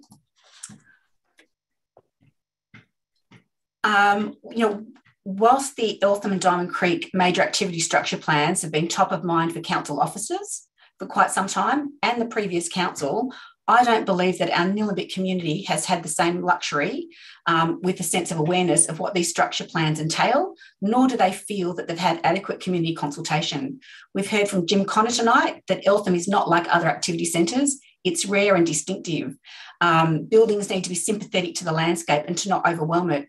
We heard from Nick Brown, who interestingly said, if you believe in democracy, if you believe in local government, and he challenged us to say, we can put forward to the state government what we want, I'm paraphrasing, what we want and what we believe for our community. And if our community don't want height increases in Eltham, we shouldn't just put it through because we think the state government wants that. Now, I understand now that as a councillor, that Eltham has heights in the town centre of 3 and 5 stories, and that's not new. But that in 2020, the previous council voted to increase these limits in some areas, particularly around the train station and along Youth Road. We heard submitters talk about that tonight. The areas that were 3-storey areas are now 4-storey. Areas that were 4 stories are now 5 stories. And there's also discretionary limits, so that can go higher. There are some good things that have happened in this plan, and we've heard that talked about as well with setbacks. But these Eltham height increases were adopted by the previous council in 2020, despite then, at the time, the Edendale Ward councillor and Councillor Peter Perkins requesting to the old council that additional time be given before a decision was made. That was denied. On a whim, additional time was provided to the Diamond Creek community and for the Diamond Creek plan, which resulted in no increases in their heights. So for me, meaningful community consultation and transparency is important. It's not just to me, but it's also important to the people that we represent as councillors. Like now, back in 2020, there was no local paper available at the time that these planning controls went through. People didn't know what was going on then, and they still don't know the details of it now. Hearing that a sense of hysteria has come when people don't know what's going on and don't feel that they've been given a chance to express their view for consideration is true. In good conscience, I could not come to this meeting to hear from the community, the small number of people that submitted tonight, knowing that council hadn't really gone to much effort to let people know that they were even invited to be able to talk tonight. The December meeting transferred a decision to tonight to hear people speak, but we as a council didn't even advertise to the community that they had that opportunity to come and speak. Not one Facebook post was sent out specifically on this matter, which is setting up the next 10-year framework. And Councillor Payne has indirectly accused me of misinformation on social media. I simply put on social media copies of the amendment of the maps that are in this plan so that people know what's being changed. That's not misinformation. I haven't created hysteria. I have just tried to help people. Sorry, if I could just finish this one point. No. I've just tried. Yes, 30 seconds at a time. No. You would let the Mayor finish her point. I think this is important. It's one more sentence, if that's okay, Chair. All right, you'll back off Councillor Payne for the moment. Yeah, I'm not going to say anything about Councillor Payne. I'm wanting to say, what is the point of encouraging people to have a look at what we're doing when our council isn't willing to let them know that we're doing it in the first place? I think this is a communication and an improvement is needed for us to be able to ensure that the next step, so if we're to go to the minister and tell the community that it's okay, you've got another chance to say something and share your views, do they really have a chance to change things? Or does that stop with us now? You're now a minute over. Councillor Stockman. Thank you.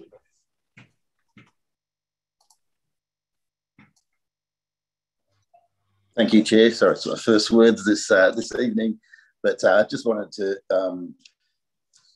go with Councillor Duffy there and actually say that after last year, I actually was going to go with this motion and stamp it last year. I could have done that in December. Last week, I would have done the same thing, and this morning I would have done the same thing.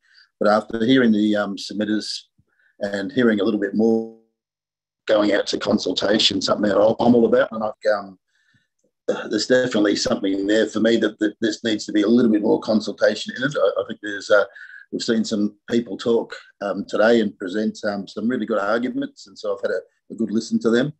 I just wanted to mention, only because this sort of brings up something from last year as well, an important topic was the community hospital, and we talked about conspiracy theories, and there was the 5-story plus hospital going into a certain ward, and there was going to be all sorts of different things there. So I know even on the day before we made that decision, there was sort of terrified residents thinking there's going to be people shooting up in the street and so forth. So I just thought that, you're always going to have those different elements of what people think, but I don't know if, look, this is a conspiracy theory. The fact is that there is an increase in height. Whichever way you want to look at it, there is going to be an increase in height in some areas. So I won't be supporting this motion as well. Thanks, Councillor Stockman. Any other councillor who hasn't spoken? Councillor Rancharan. Yeah, look, I'm not going to take up too much time. I just wanted to remind everyone that if we don't go ahead with this as is, it will take another 3 years and a lot of money to get back here. And during those 3 years, we will have areas of Eltham that don't have these planning controls on them that really need them. For example, if you look at the Bridge Street precinct, which in the new this new proposal will have an activity centre zone on it with controls that will really put in a proper direction, rather than this sort of piecemeal development that we're getting that's thrown the area into something that maybe it could be better, and it would be better if we had proper planning controls on it. So that's what we could be delaying if we don't go ahead with this as is. We can make minor changes, but I don't think that it's worth delaying this process in order to make major changes when that will have significant disadvantages for other areas of Eltham. I do acknowledge that height limits are going up ever so slightly in one very small section in an area where there's no commercial or economic pressure to actually build buildings of that height. But what that does is it means we're much more likely to get this past the Minister for Planning. And that's the really difficult tightrope that we have to walk as a council, between having something that we're really, really happy with versus having something that the Minister for Planning is actually going to approve and put in our planning scheme so that our areas are protected. So I do think that those very slight increases in height in some limited areas around the train station are justified in order to achieve that. And I think having today, we've pushed this back to February. Remember, this was on the agenda for our December meeting. We've pushed it back to February to give people a chance to speak, and we've had a number of speakers here tonight. I really think we have done our job in terms of community consultation, especially given that is on the back of a lot of community consultation in previous years to put the structure plans together, and further consultation that will be happening as part of the planning scheme amendment process. Thank you. Thank you, Councillor Rancharan. Any other councillor wishing to speak? Look, I'll just say, drawing reference to what the actual motion is, and it's a simple motion to note the verbal presentations to the committee and to present the item to the next council meeting. It's not a contentious motion. Council can have discussions amongst itself in the next 2 weeks. I was hoping by deferring this item from last December, we could make some minor tweaks. I was conscious that, not then and not now do I want to go back and revisit the structure plans and start again. I don't think that's really tenable for a number of reasons. But, in terms of clarity and having more time for us and the residents to ask questions and have many of those things clarified, I think has been valuable. So I'm happy to support the motion. Councillor Duffy talked about the process in the last council and described a whim where I managed to avoid any increase in height in Diamond Creek. I can guarantee you, Councillor Duffy, it wasn't a whim. There was a lot of hard work behind that achievement. I wasn't able to achieve the same thing in Eltham because of the makeup of the council, but I did manage to get majority support for not increasing height in Diamond Creek, and that's an achievement that I'm proud of, and I certainly understand if other councillors want to mirror that process, but I think it's too late, to be honest, because the structure plan has been endorsed, and that was endorsed 2020. It's just the nature of the process, unfortunately. But certainly the minor changes that need to be incorporated are really just clarifying some of the items in there. Like, I can even look at the attachments to the meeting tonight, and it's almost like the more important the document, the smaller the writing gets to the point where you can't read it. And the maps as presented are illegible, and most of the writing is, even with the magnifying glass, you can't actually read it.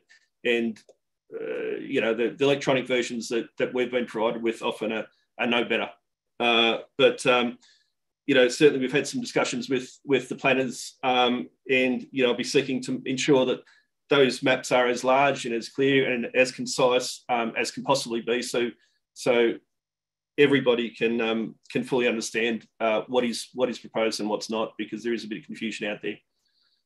But happy to support the motion myself. I'll put the motion to a vote. All those in favour?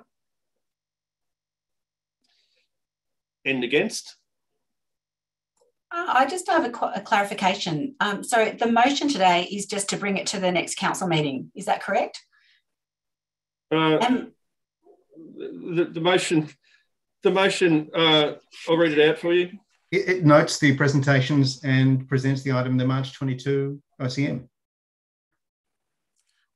I'm wondering whether there is an opportunity for people to speak at the March planning and consultation meeting. I put the motion to the vote. You interrupted the vote. You're out of order.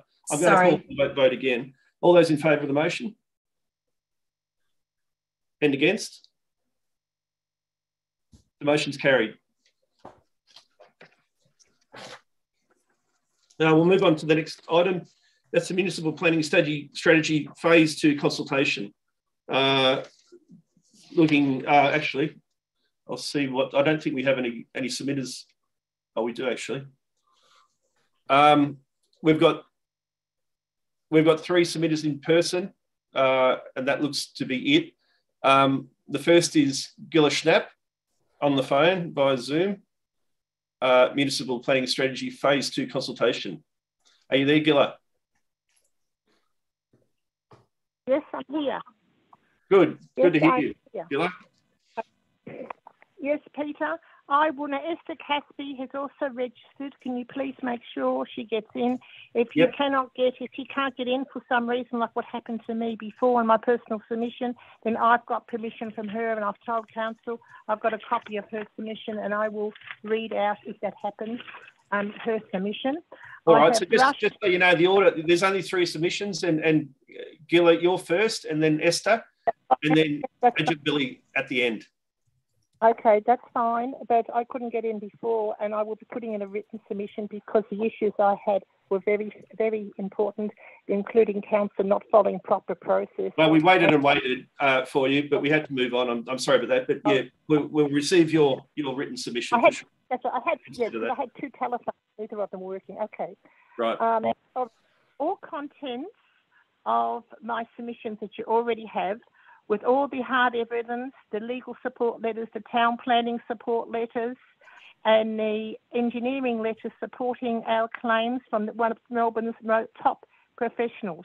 You have a copy of that under your confidential submission, all that information that's also gone to the parliamentary inquiry, as we're finding we can't get justice and no one's taking notice of our hard evidence, serious hard evidence that we were urban with urban articulated infrastructure. Therefore, all the contents of my submission, and I'm also talking on behalf of 40 to Pioneer Road, family Pioneer Road properties and an acreage property, half a kilometre of road frontage. All right. All contences within urban infrastructure, all contences are directly relevant to this new MPS, the Local Planning Policy Framework, the LPPF framework, and the new Melbourne State Planning Policy Framework. The scope, terms of reference, purview, and other cannot be used as an excuse to disqualify any part of our submissions, as appears to be the case by the officer's report. These policies must be based on a correct planning foundation. Okay, am I being heard? Oh, yes. Yep. Well, good. Okay. We plead with Nillumbik Shire Council to assist us in the course and cause of justice by ensuring our lands, and in opinion others like ours, entitled, are included rightfully and equitably as part of residential in the suburb of Diamond Creek and included rightfully within Melbourne's new metropolitan urban boundary. This is irrespective of any final site-specific land use. The outstanding zoning and mapping mistakes from our lands, continually drawn to the attention of council and others, must be corrected as a high priority, together with other like lands in Diamond Creek and Yarrabah. This is to ensure there is no impact whatsoever on our lands by council's new MPS. Failure to do so will mean this strategy and council's planning scheme will be seriously continued to be flawed with an unacceptable, incorrect foundation. The 2000-2001, when planning mistakes, anomalies, irregularities for our lands were first made, we lobbied the then infrastructure sector of Premier and Cabinet. Shortly afterwards, Premier Steve Bracks issued a direction to Nillumbik Shire Council stating that land with infrastructure was to be released with metropolitan strategy, and Green Wedge was not to be used as an excuse to fail to do so. We remain mystified as to why this did not occur with our lands. We question if others have also been included, have been in some way behind the scenes for future, while we have been inequitably and unfairly excluded. If at any point of time these lands were planned differently to like lands with mandatory urban particular infrastructure, be it by mistake, jealousy, discrimination, financial advantage, or any other reason, then the owners were not notified and proper process was not followed. Okay, Gilla, your time is up. Are you still available to answer some questions? Yes, sure. All right, we'll see if there's any questions. Councillors, any questions of Gilla? Councillor Payne. Hey, Gilla, it's Jeff Payne here. Can you hear me? Yes, I can hear you clearly. Thank you. You're asking a local councillor or council to correct the urban growth boundary, is that right? Indirectly, I'm asking you to notify the minister because you have the hard evidence and you have the ability to notify the planning minister directly, as it appears he has been seriously informed and is not aware that we have urban reticulated infrastructure and our lands were mandatory paid the most in that urban district, having the highest residential land use and the most capability. Now, Gilla, I'm sorry, but have you been asking the same question for 20 years of different councillors on this council? No, actually, not quite. What has been happening is it's been very discriminatory that council have not allowed us. In fact, many of the councillors I have not spoken with, none of our family have been spoken to them since they've been in council, nor have we been able to speak or lobby them. But we have given you town planning legal letters, solicitors' letters, and town planning legal and engineering letters. Thanks, Gilla. That's good. Thank you. No, that's good. That's answered everything I've asked. That's great. Thank you. Are there any other councillors wishing to ask a question of Gilla?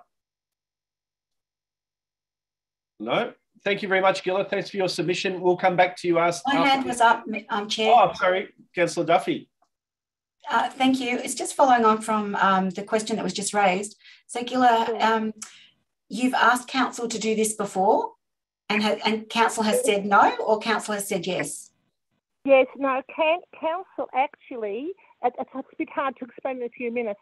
They haven't really lobbied the minister directly on our behalf, telling him there's something very seriously wrong, in fact, a major scandal, that our situation, that is known by council, knowing is not being protected, our infrastructure is not being protected. It's impossible to have the level of infrastructure we had and be rural land or be excluded in the Greenwich when we should be included as part of metropolitan Melbourne. And in fact, we had a major victory. And the Victorian Electoral Commission has now put, for everyone's knowledge, has now put Diamond Creek back as a metropolitan suburb for the Legislative Assembly and the Legislative Council based on our submission. So our case has now been recognised, it's been heard. We were the only ones for Nillumbik, and we have 100% of the credit for getting all of Diamond Creek, the whole of Diamond Creek. It was going to be split. All of it is now going to be having new representation as part of the metropolitan suburb of Melbourne. It's now in Alston. We would have preferred the name to be changed to reflect the history of Diamond Valley. That didn't happen. It released in metropolitan Melbourne. We also have been taken out of Mildura, Bendigo, the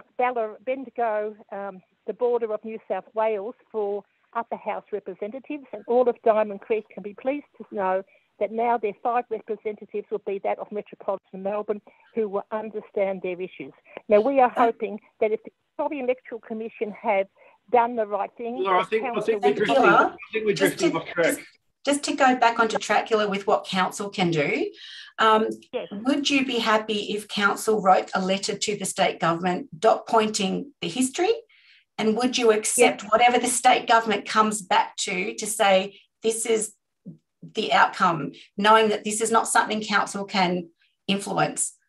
Would you be happy if council wrote for you and you accepted the... Council, sure. Sorry to interrupt you. It's a very emotional question to ask us. We've been shattered emotionally in every way. Our family have been destroyed by not only what's happened to us, but the discreditation that council officers and others are doing so that our case won't be believed. And you've got all the councillors have the legal letters. We expect them to read them and not say they didn't read them, they didn't know. They have a responsibility actually to go above the planning minister and notify the Premier of Victoria with our evidence to make sure that the Premier of Victoria knows really what's happened to this family, which has been shocking, unprecedented, I believe, not just in Victoria. Okay, Gilla, thank you. I think that brings question time to a close. Okay, thank you, Nat. Thank you very much. That with our cooperation. Well, we'll see. Esther, we'll move on to Esther, Gilla, and come back to you if Esther's with us. Okay. Thank you. Are you here, Esther? She may be here. Is that Esther? Can you hear me? Yes. Okay. And thank you for allowing me to speak. It's my personal submission. I reserve all my rights. It appears to me the MPS has ignored the old-timers like our family whom have had associated accrued rights over many years from the original suburb of Diamond Creek and its original shopping centre, Precinct 1, and its planned growth from there. Example, the wide bitumen from the 1970s established arterial ironbark road, which our properties abut, and which I am a stakeholder of for many, many decades. With known distinctive established infrastructure acknowledged by council in 1999 and year 2000. For goodness sake, it hurts those years and years of sacrifice and hardship of myself and extended family and others in like situation. Holidays and fancy cars were not for me. More important was the future was secure, particularly for my family members, those who couldn't protect themselves. Nillumbik Shire Council, what have you done to this progress certainty? It appears you have given it away to others, sending us backwards, effectively freezing us and the neighbouring lands likewise. I would believe there may be legal ramifications for Nillumbik Shire Council. You know how to correct it without excuses continually. This new MPS is not relevant to us. This new MPS must begin a fresh start from scratch and cease railroading our and others' accrued rights with continual new boa-constricting rules and regulations and laws, effectively wiping us off so disrespectfully.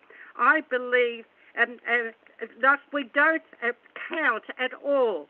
You have abundant information, evidence, professional backup, continually tabled over the years and again and again and again, like broken records, and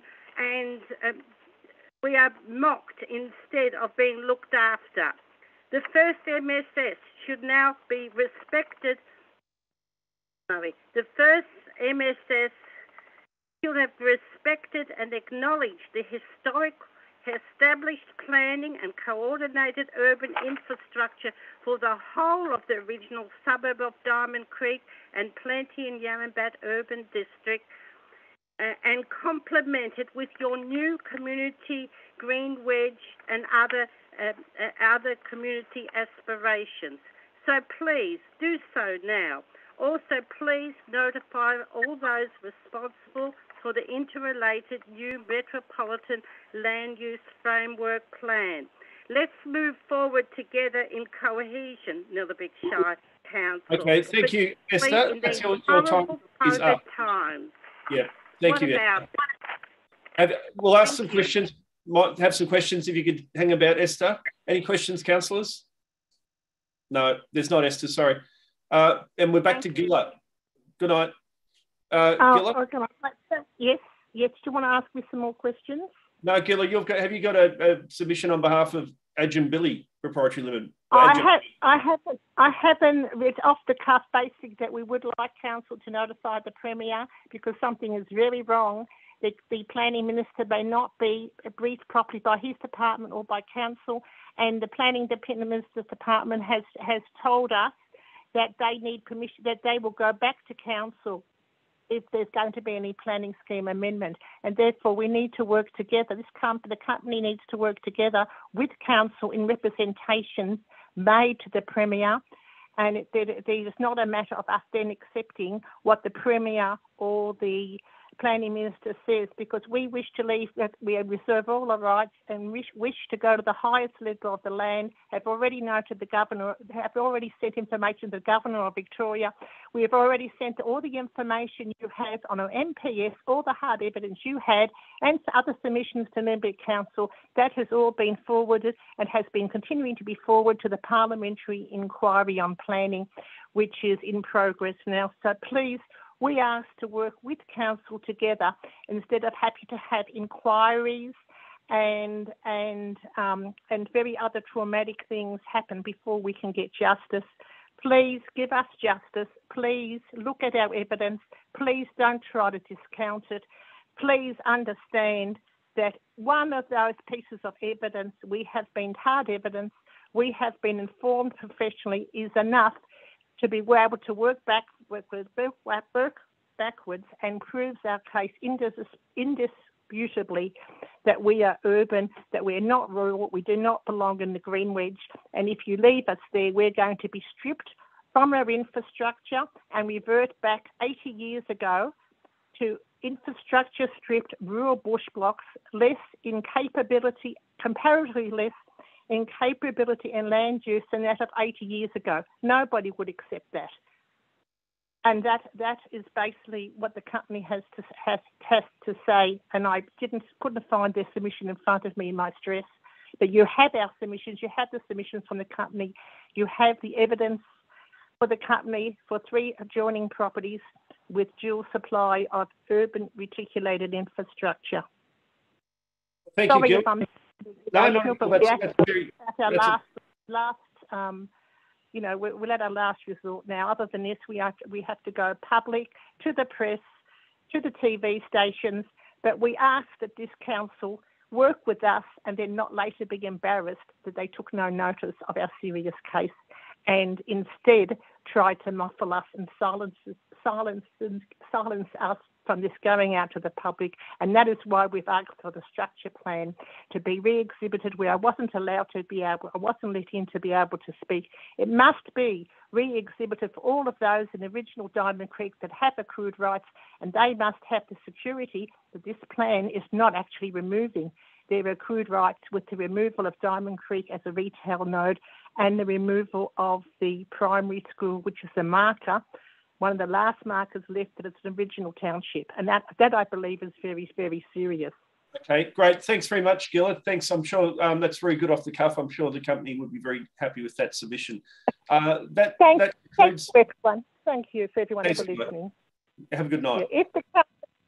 Just one last point. If the councillors, and most of them won't, except for a few very special ones that we will nominate for Queen's Award because they didn't listen to gossip and they gave us the time to at least hear us, but would be very difficult to get anywhere because the majority of the councillors do not answer our letters, have not answered our letters. We've never spoken to them ever.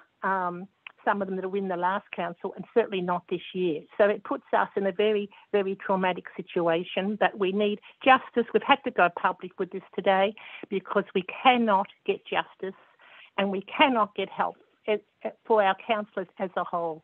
Okay, and all right. That they have a right to look at our evidence. Thanks so much for your time, Gilla, and good night. Now look for a motion. Looking for a motion. I've got Councillor Entran. Yes, I'd like to move that the committee acting under delegation from Council 1 notes the public response as outlined in this report to the second phase of consultation for the Municipal Planning Strategy project. 2, resolves that the confidential unredacted copies of written submissions and survey responses to the exhibition of the public engagement for the MPS Phase 2 consultation and attachments 3 and 4 remains confidential on the grounds specified in the definition of confidential information in the Local Government Act. 3, notes that a first draft of the new MPS is scheduled to be presented to the May Council meeting with a recommendation for Council to endorse it for public engagement. And 4, writes to all respondents to the community engagement to express Council's gratitude for their contribution and to advise them of the committee's resolution and the next steps in the project. Thank you, Councillor Entran. Do we have a seconder? I'm happy to second. Thanks, Councillor Payne. Councillor Entran, you wish to speak?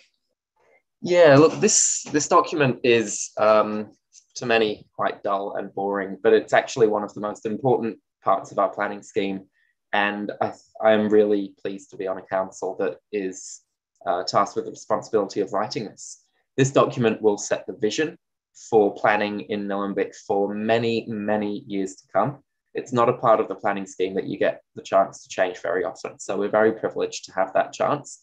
And I intend to be fully involved in the drafting, and I look forward to seeing what that draft looks like. We've had a huge amount of input from the community. More than you can read in one day, as I found out the hard way. A lot of different input from different people, different perspectives. Many of the submissions were completely opposed to each other, but I think what really shone through more than anything else is that people love living in Nillumbik for our green wedge, our bush, our leafy urban areas, and the strict planning controls we have that for many people feel that they're a burden, but for the vast majority of us, they protect the area where we live, and they are the reason that we can love this area how we do. We really do live in a special area here in Nillumbik. So there's a lot that needs to go into that MPS to make sure that we can continue to protect Nillumbik to the best of our abilities going forwards. And I think we need to really take that community consultation on board and make sure that it's reflected in that MPS. So look, I would go into details on what we heard from the community and what I'd like to see in there, but I would be talking all day. So I'll leave it at that and look forward to seeing the draft when it comes to our council meeting in May. Thanks, Councillor Entran. Councillor Payne? Just wanted to reiterate Councillor Entran's comments about thanking council officers, particularly Rosa Zazoulis and Lee Northwood, and all the council officers who worked in this extensive kind of consultation harvesting exercise. It was a lot to read, and I would also like to thank everyone that did put in a response and answered this. There are views that I don't necessarily share, but I appreciate people bothering to actually write it down and express what they think is important to them. And I have taken that on board. It's important to actually read things that challenge you. And this has been terrific as a way of finding out more about the community and those parts of the community we don't normally hear from. So once again, we'd like to thank everyone that contributed in terms of consultation and the officers for putting this giant piece of structure together. Thanks, Councillor Payne. Any councillor wishing to speak against the motion, first of all, and then any other councillor? So no one wishing to speak against the motion? Any other councillor wishing to speak? Councillor Duffy. Thank you. I note that there have been a total of 458 submissions. 424 surveys were responded to through the online survey, and 34 were written. I think that's great to be able to get a number of people to respond. The difficulty is always letting people know that this is available for comment, and it does form our future. I'd just like to leave with saying that I loved reading through the submissions, and I just want to read out something from one of the submissions that I think really hits the mark. Nillumbik plays a major role in Metro Melbourne as an accessible area of natural landscape beauty, particularly in these hard times of rolling lockdowns. This natural environment is a significant reason why my family and I chose to live and work in Nillumbik. This submitter goes on further to talk about a possible municipal planning strategy vision, and states that it could be, an overarching statement could be borrowed from elsewhere, and they're suggesting in 2040, Nillumbik is a national leader in biodiversity protection and reinvigoration, community stewardship of the environment, climate change mitigation and adaptation, sustainable urban design and living, community inclusiveness, equity and connection, with a focus on its First Nations people, community participation in the arts and celebration of its culture, its cultural heritage. I think this is why we want to hear the voices of the people in the community, because they have some pearls of wisdom to share with us. So council doesn't need to do this on its own. And so by having community consultation where we do listen and we do incorporate what we hear becomes very important in being able to provide documents and strategies that mirror the wish of the majority of people. I'm really glad to know that people feel that they've had a say with this. I wish that that was the case with all of the community consultation opportunities that the community had, that they knew that they were being invited to provide comment. And it does stress me to hear that we have members in our community, like we've heard from 2 members today, who are very stressed about being in the community and how they feel that they've had to battle with their situation. So I would really like to see if council can help work with them to write the letter that they're seeking be written, and we let the government decide, what the outcome of that is, seeing as it's not a council decision that they're asking us to help with them. Tongue-tied. Probably should have written that down, but it came off the cuff. Thank you. Thanks, Councillor Duffy. Any other councillor? That being the case, I'd just like to thank the submitters as well. Certainly lots of engagement. Look forward to the report in May. I'll put the motion to the vote. All those in favour? And it's unanimous or unanimously carried. Thank you, councillors. The next item is Planning Scheme Amendment C140 nil exhibition submissions. There are no registration requests in relation to this item, so no speakers. So we can move straight to a motion. Looking for a motion. Councillor Regan. Thank you, Councillor Perkins. Yes, I'd like to put a motion forward that the committee acting under delegation from Council 1 notes the submission and any late submissions that may be received to Amendment C140 nil to the Nillumbik Planning Scheme. 2, resolves that the confidential unredacted copy of the written submission to the exhibition of the amendment attachment 2 remains confidential on the grounds specified in the definition of confidential information in section 3, etc. of the Local Government Act 2020. 3, considers a further report at the February council meeting to resolve to either A, request the Minister for Planning approve the amendment, or B, appoint an independent planning panel to consider amendment C140 or C, abandon the amendment. 4, request that officers notify submitters to amendment C140 of the committee's resolution. And 5, request that officers provide an update on to participate Nillumbik in regard to next stages for amendment C140.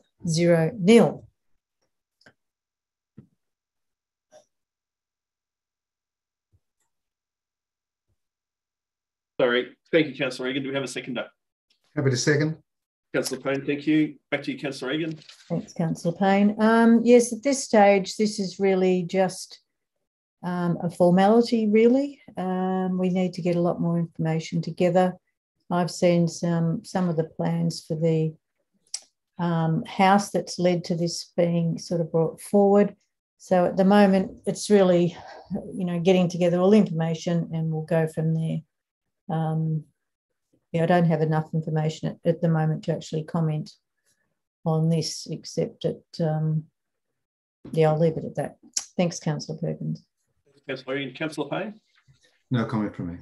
Okay. Any councillor wishing to speak against the motion? Or any other councillor wishing to speak?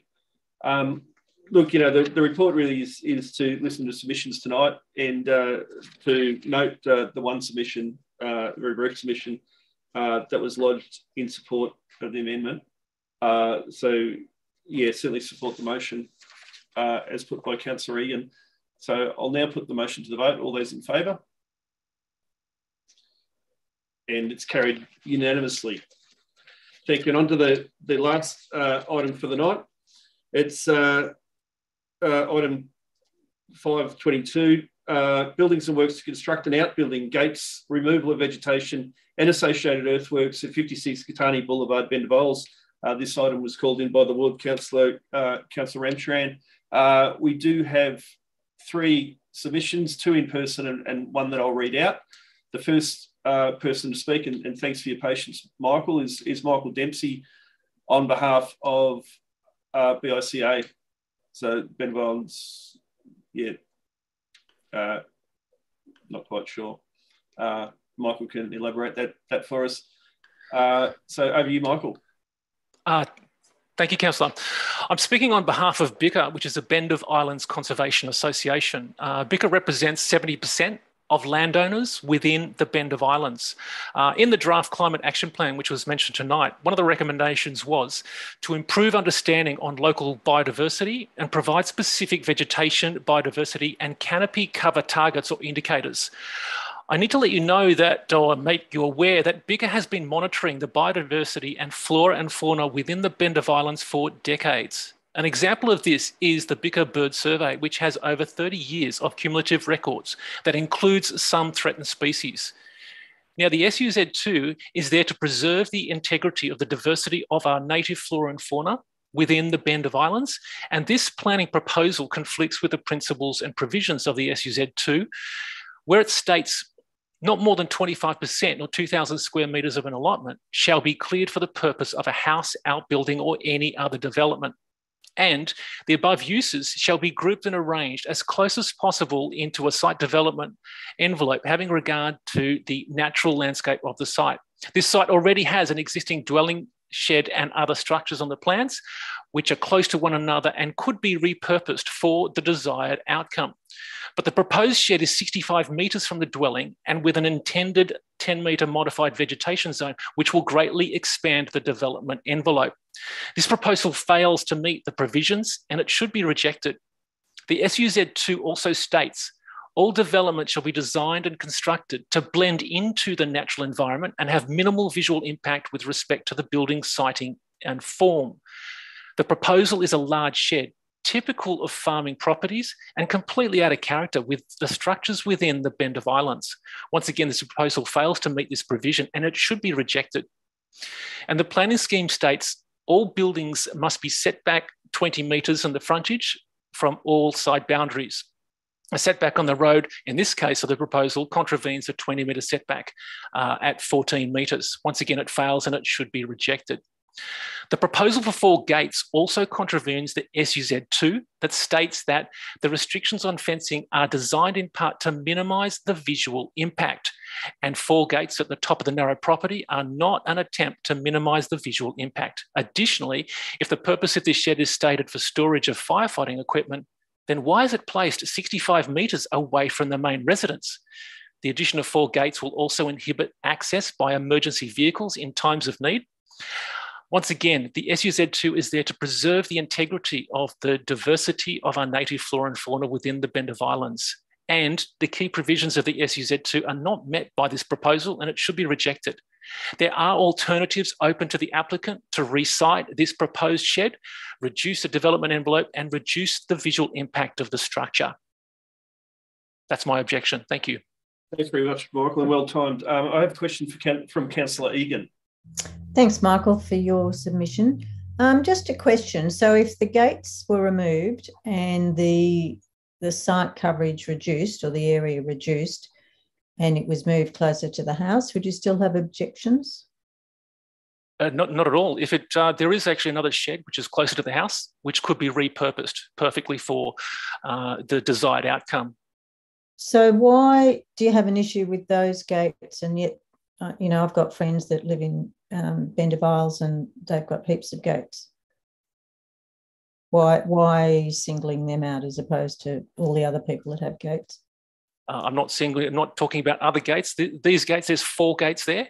The Bend of Islands is renowned for not having, like, we don't have any fences. I know you don't. It's a wildlife corridor. It's specifically talking about gates, not fences. Mm-hmm. Because I haven't seen that they're putting up a fence, just gates. So I presume that's to stop people just accessing their driveway like some of the other gates that are up in Bend of Isles. That's correct. Yeah. Right. Okay, no more questions. Any other councillor wishing to ask Michael a question? No? Thanks very much, Michael. Appreciate your time and staying on for us. Our next submitter is Sally Dinan, or Dinan, D-I-N-A-N.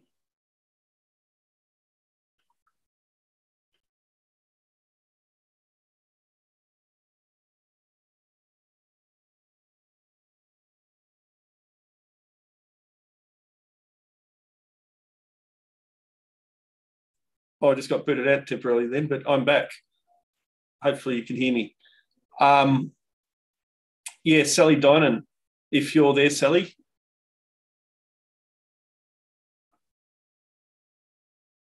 Or Dinan, I'm sorry if I've pronounced your surname incorrectly, but you can help me out. Can you hear me now? Yep. Oh, sorry, it was just not allowing me access. I've just got to close something off. Okay, so I'll be presenting on behalf of myself and my husband, Nathan. We are the applicants. So we do acknowledge the nuance of the Bend of Islands, and in particular, my husband, Nathan, whose family are Indigenous, acknowledge this landscape. We are also very much aware of the immense fire risk in the area, and it was an awareness of this risk that prompted us to begin our journey with this application back in 2015. We have gone to advertising twice with this application. On the first occasion, the shed was much larger and the number of the trees to be removed much greater. After review and greater understanding of the BMO with Lisa Zhao and Marianne, the environmental officer, the shed size was reduced significantly, as were the number of trees to be removed. Our application would not exceed 25% or 2,000 square metres. We have measured this and we have had it surveyed. The location was selected from initial on-site pre-application meeting and after further discussion with arborists, environmental officer and council. The location was selected due to minimal site excavation and minimal tree removal, thus demonstrating our aim to retain and protect as many trees as possible. The visual offset is even greater due to our boundary starting further back from the road due to power lines and SPL's net space. Many existing trees would provide visual facade. The proposed location will negate the need to create a separate accessway and is integral to its use for firefighting equipment storage. Aerial photography demonstrates clear precedence for buildings to be located within proximity to boundary due to the topography of the land. The size of the shed has been reduced. In fact, it has been reduced by 31.5 square metres. Therefore, the amount of vegetation to be removed has been reduced significantly.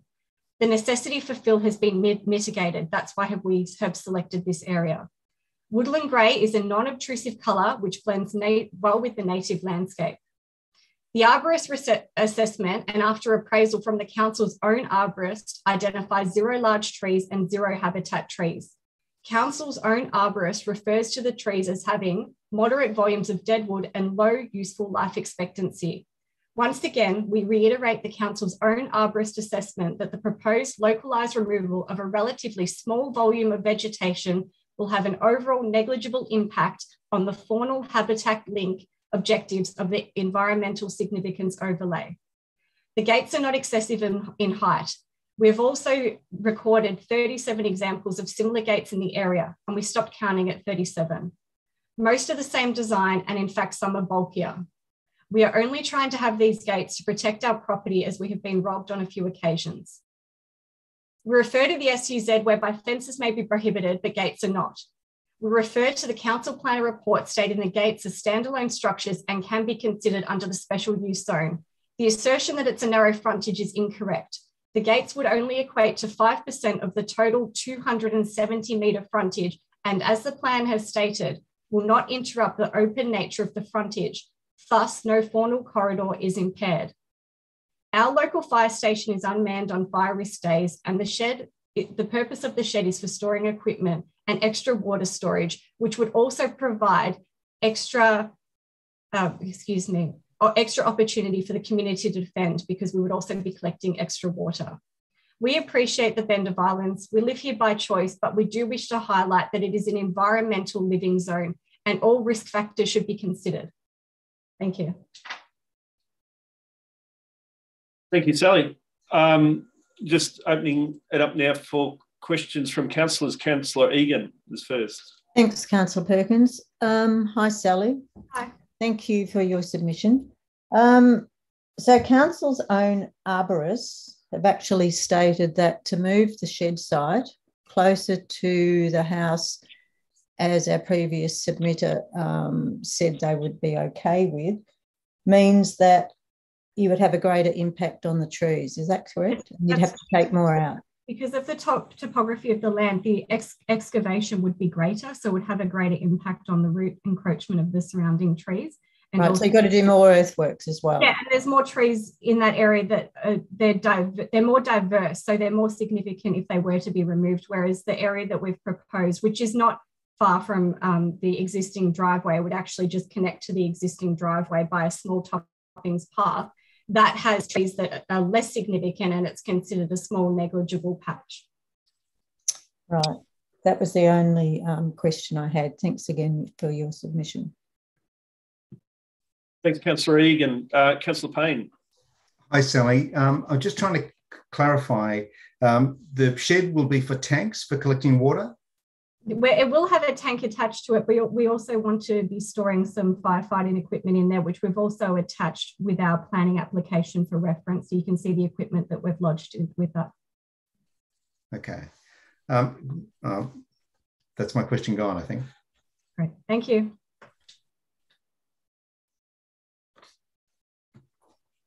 Ollie, what is the equipment? Because the report that we got hasn't got the well, not that I can see anyway. I can see the plans and the attachments, but I haven't got the photos of the equipment that you described. What? Through the photos with our initial application. I've actually sent it through twice on 2 occasions because it's been requested of us, but they involve a pump on a trailer. There's a few pumping equipment. I could get my husband to forward it through with the actual model numbers for you, but we did list them itemised with their item numbers as well. And is that the only thing that will be in the shed, like firefighting equipment? Oh, we'll also have our trailer in there as well. Yeah, okay. The report talks about no planning application conference was held. Yes. Due to circumstances expressed by the landowners. Are you able to elaborate on that? Like it's, you know, certainly it will involve some personal references. So if you're happy, like I know you've had some people getting quite emotional today, but so if you want us to get into that, absolutely I can advise. It's just, no, there were 7 objectives, and certainly it's a show of good faith from the applicant to meet with objectors, in my view. I also believe that it's a show of good faith from the actual objectors to maintain the personal privacy of the applicants. And we have wildlife cameras on our property to track the deer that are coming through. And we've actually had people trespassing on our property. We've had people leaving notes. We've had people walking on and filming us while we've been exercising and yelling at us and trying to basically bully us into withdrawing our application. So it was, this was also during the pandemic. I have comorbidities. I didn't appreciate people walking onto my block without a mask. And it was just at the point where I think we were just going to be at loggerheads. And we actually submitted on the 19th of the 10th, we actually submitted our own written response to Lisa Zhao, which she was to forward to the people that had put in their objections. So we did try and show good faith in actually addressing the concerns of the submissions. But when it came to physically meeting with people, we feel that it had gone beyond the civil nature of having a mediated discussion. All right, thanks, Sally. If there are no other questions from councillors, I think... I've got a question. Thank you, Councillor Perkins. Thank you, Sally. I'm wanting to understand, with the trees that are going to be removed, the 9 trees that will be around where the shed is going, have you got plans to replant replacement trees? Okay, so I guess there's 2 facets to that. Firstly, as part of our application, we did have to contact some of the offset companies, and we are able to achieve that offset, and we do understand the necessary costs involved. Secondly, within your own council with Stephanie Orive, we have been engaged in our own replanting program to try and build up some of the natural flora in our area. This was even outside of this planning application. It's just because we're trying to revegetate. So we've actually ourselves planted 150 native pieces of vegetation, and we're continuing to do that. That's an active replanting grant involved right now with Stephanie Orive, which you would be able to reference if you went through your own records. But certainly we are able to achieve the offset. We've received 3 quotes, and that was part of our application as well. But within ourselves, we've also been doing our own planting. And certainly we from the very beginning said we'd be happy to plant more as a facade along the front if it, it was helpful with like the visual impacts of the structure. Yeah, that's great. Well done on the other plantings that you're doing. And it sounds like if the shed was to go ahead, the people in the area would like to see more trees in front to obscure the view. I've got 2 other questions about things that were raised, Sally. One is about the water tank. Will that be attached to the outside of the shed, or will you be putting that inside the shed? Well, given that it is a shed and it would be collecting water, there would be a tank on the outside, but the application that we have also put in is to have a trailer within the shed that would be mobile, that would have the tank on it and would have a pump. And we can send you the actual machine, but to be able to drive that around our property, because on high fire risk days, our CFA is unmanned. So we have to assess all certain factors of how we can defend our own personal safety and property if we were to be caught in the unfortunate circumstance of being stuck here in the case of a fire. And as you've touched on, when you've been talking about the action plan earlier, that is a real risk for us, given that we're having this climate emergency, also given the rising in temperatures. So that's front of mind for us. We plan to live here for quite a long time. We're very young, so we're trying to set some things in place for our own safety and the safety of the area. And I understand those tanks on on trailers. My parents have got one on their property, which is, I can visualise it completely and understand why you want to have one of those. The last question I had was about the gates. And with our last presenter, Michael, he mentioned about the gates being quite sizable. Are the gates attached to a fence? Like, is there a fence around the perimeter, or would the gates just be standalone? There is no, we know that we can't have fences here. We don't want fences here. We don't want wallabies getting caught in fences. We would find that distressing, and we have witnessed that ourselves. So that's not what we're trying to achieve. We have 4 access points. And so right now, anyone can drive down our driveway and just help themselves to anything. And like, we lock our stuff away, but we're on gas bottles here as an example. We came home last year and our gas bottles had been stolen. So we were without gas for 4 days. So it's just to stop vehicles driving down. They would be on a timber post, just your standard farm gate. We've sent through the plan of what it would look like. They're not obtrusive, they're not bold, just a normal farm gate to stop people driving down our driveway, or just, you know, sometimes like a truck will accidentally come down, you know, thinking that they're coming to our house, just to have a physical barrier. And I don't think that that's an unreasonable request when you're on a property, is to have just a little bit of safety, to have a gate. And as I said, between Gongflers, like if you're looking at the streets between Catani Boulevard, Gongflers and Ironbark, we drove around just to do a survey when Lisa requested it of us. And we found 37 examples of similar gates. And we actually sent them through and we stopped counting because we've seen so many. That doesn't include the ones on on Skyline Road. So I know that people get a little bit emotional when it comes to fences in this area, and I certainly can appreciate that. I do value the animals being able to walk freely, but I don't understand why it's okay for some people to have gates, but not others. It's not our fault we have 4 access points. That's just the way our block was when we bought it from the existing owners. And we just want to be able to put a gate there so we can lock it. And most of the time we'll probably keep it open. I can't be bothered opening and closing it all the time, but it's there just as a measure of safety if I'm here on my own, or if we're traveling, or when we have kids, just another level of safety. Thanks, Sally. We've seen photos of the gates as well. That's come through to us. Really appreciate hearing your perspective tonight. Thank you. Thanks for your time. Sally, just one final question. How long have you lived at the property? How long? And where did you live before then? I grew up in Hurstbridge. So I grew up in a mud brick home in Hurstbridge. My dad was a policeman in the police force, and I went to school locally. So I've lived in the area a long time. My husband lived in Diamond Creek his whole life. You know, we have actually another property in Nillumbik. We're ratepayers for a couple of properties. We choose to live in the Bend of Island. How long have you lived at 56 Catani Boulevard, Bend of Island? It'll be 10 years next year. Okay, yeah. No, application. We haven't just moved in and gone, oh, we're going to do this. You know, we had our pre-application meeting back in 2015 with Lisa Bumstead, and we tried to figure out the best way to go about this. We're not trying to annoy anyone. We're just trying to live here. We're trying to live in an environmental living zone, but also finding a bit of balance. You know, it isn't a national park. It's an environmental living zone. And I think we need to find that balance between living here, protecting the flora and fauna, but also having the same opportunities that other people have had when they first built their homes here.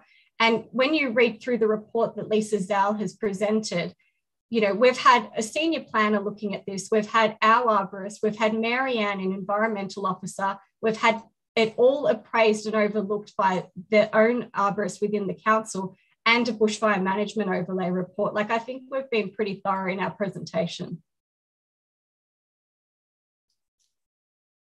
We've lost Councillor Perkins. Here he is. No, sorry, I could still hear you, but I had a barking dog that needed to go inside. I'm going to stop barking. So sorry about that. No, look, it was just the question was just in the context around, you know, you've said it a few times that you've got a fire station that is not manned, and so is the rest of Nillumbik. Eltham Fire Station is one of 15 or so fire stations in the Shire that is staffed. Everyone else is volunteer. So in the Nillumbik context, there's nothing particularly unusual about having volunteers providing the fire service. Literally no one's here on the fire risk days. Like, there's no one, they leave. So, and if you appreciate the high risk area that we're in, and there's no one at, like, the closest fire brigade would be 20 minutes away. I mean, on one of those days with those 100-kilometre winds, you've got to have some, you know, preventative measures up your sleeve and some options if you are stuck here. Obviously, our initial plan. What do you do? How do you define a fire brigade if Christmas Hills doesn't quite cut the mustard? I'm not saying anything against Christmas Hills. I'm saying that they're literally not there on the high fire risk days. They leave. I'm not sure that's the case, but anyway, it's I can prove that. That's fact. Well, they don't respond to fires on high risk days, you're saying? what I'm saying is they are not actually physically positioned at the fire brigade on fire risk days. They leave because the risk is greater to them, which is fair enough. They shouldn't be there if it's too risky. Anyway, interesting perspective. If there's no other questions, councillors, I can ask for a motion. Actually, I've got one more submission to read. Sorry, Councillor Egan. I'm going to just do one more submission before we go to a motion. And it's from Julie Martindale. It's an objection. The Bend of Islands Environmental Living Zone, covered by a special council planning scheme known as SUZ2, is unique within the general planning scheme of things. Furthermore, the importance of the Bend of Islands within the broader regional and statewide context cannot be overstated. The Bend of Islands Land Management Plan 2013, in brackets Karen Jolly and Dylan Osler, PI, summarises the Bend as a unique residential area, characterised by large areas of contiguous remnant bushland. Vegetation is considered high quality in both local and regional context. It has standing at state level and comprises 2 biosites of state significance, number 4987 and 4706, and is considered to make a high contribution to protecting the strategic natural values of the state and supports a rich diversity of flora that are depleted regionally, particularly orchid taxa. It is also nominated as a site of state faunal significance, and that is Site 60 around the Bend Cooperative. In addition to providing habitat connectivity between the Yarra River, Warrandyte State Park and Kinglake National Park, in capitals, it is a very special place. Like most people looking to buy property here, I was first attracted by the outstanding natural beauty of the area. Then through the Section 32 documents as part of the sale, I discovered the icing on the cake, the existence of the SUZ2. I strongly believe it's in its guiding principles and do not see the restrictions as a hindrance, rather as a set of guidelines that allow residents to actively consider their physical and visual impact on the land. The purposes of the SUZ2 are clearly outlined, and I would like to think that Council understands what it is that makes the Bend so unique and why residents are keen to preserve it, and is willing to be proactive in ensuring what we want as individuals doesn't bit by bit diminish the place we all love. Among other things, the SUZ2 seeks to preserve, maintain and enhance the environmental and landscape qualities of the area, limit site development to a single envelope not exceeding 2,000 square metres, with uses grouped and arranged as close as possible, ensure that density, design and appearance and impact of development reflects the native bushland qualities of the area. I've got 2 more written submissions, councillors. I've got one from Ross and Christine Henry. The last 2 are a bit shorter. We understand the applicant's desire to set themselves up properly for a home-based business. However, we feel that the development as proposed has avoidable adverse impacts in our very special environment in the Bend of Islands. We realise that the area of the shed has been reduced slightly to 90 metres squared. However, when we consider the area of the platform for it, the batters for that platform, the driveway to the platform and the batters for that driveway, we believe the true impact would be approximately 250 square metres. This is a large area of existing undisturbed bush. As mentioned in our previous submission, the existing impacts on the property include a long loop of driveway to and from Katini Boulevard that encompasses a large area, including the dwelling of outbuildings, tanks, etc. This area is generally disturbed ground, and there seems to be adequate available space for a shed as proposed. The existing outbuildings could remain undisturbed, or alternatively, they could be absorbed into a larger new shed. As mentioned in the planning scheme, split levels could be considered to assist in the reconfiguration. The planning scheme SUZ2 is very clear as its purpose to restrict and limit removal of natural vegetation and its clearing conditions. Uses shall be grouped and arranged as close as possible. The application as it stands does not satisfy these. Therefore, request that council work with the applicant to come up with a more appropriate design or reject the proposal. Also included in the application are 4 gates. Having lived in the area for 43 years, this seems strange and unnecessary. More suited to conventional suburban residential living. We believe there is one operating gate in the whole of the Bend of Islands. As the planning scheme is clear as to design, and minimal visual impact, 4 gates would indeed have visual impact. Perhaps instead, small discrete signs may serve as well. And that's a submission from Ross and Christine Henry. We've got a final submission from D. Lucas. The agricultural impact statement indicates 9 trees and in brackets, and one assumes associated understory vegetation, close brackets, will be removed, including 3 large trees with a DBH of 33 centimetres, 46 centimetres and 48 centimetres. Retention of native vegetation, especially large habitat trees, should be a priority. There is a paucity of large hollow-bearing trees in Bend of Islands, and removing trees of this size only exacerbates the problem. I feel the proposed development should be rejected as it is unsuitable for the area and does not comply with the key provisions of the SUZ2. Removal of vegetation, the size and style of the shed, and the siting it close to the road will impact visual amenity. The development proposal does not embrace nor maintain the environmental values or native bushland qualities of Bend of Islands, and therefore should be rejected.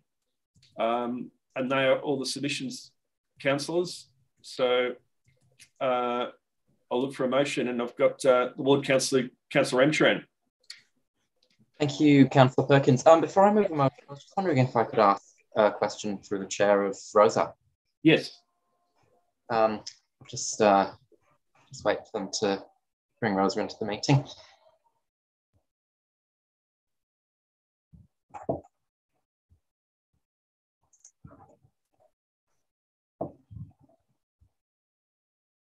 Hi, Rosa.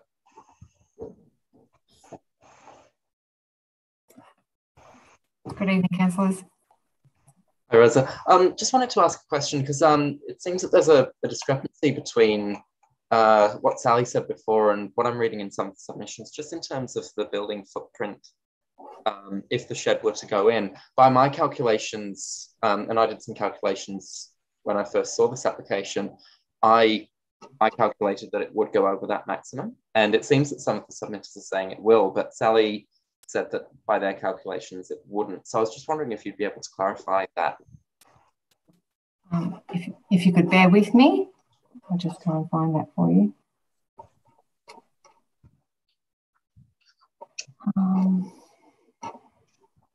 Sorry.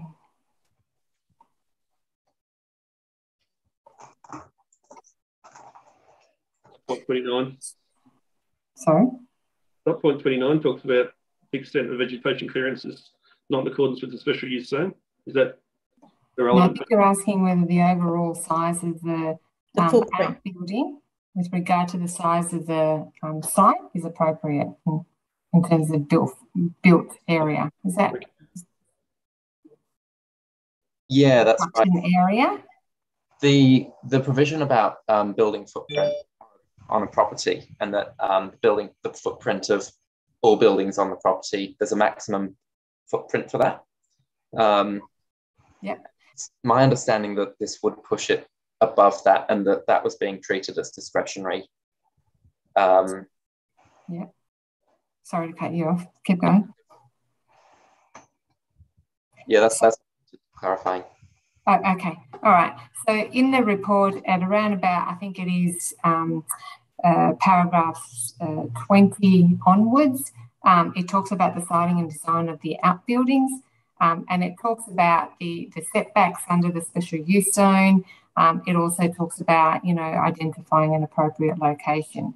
So it's not quantified is what I'm getting at, but so it's very much about, finding the appropriate location with respect to the characteristics of the site and the setbacks that are identified.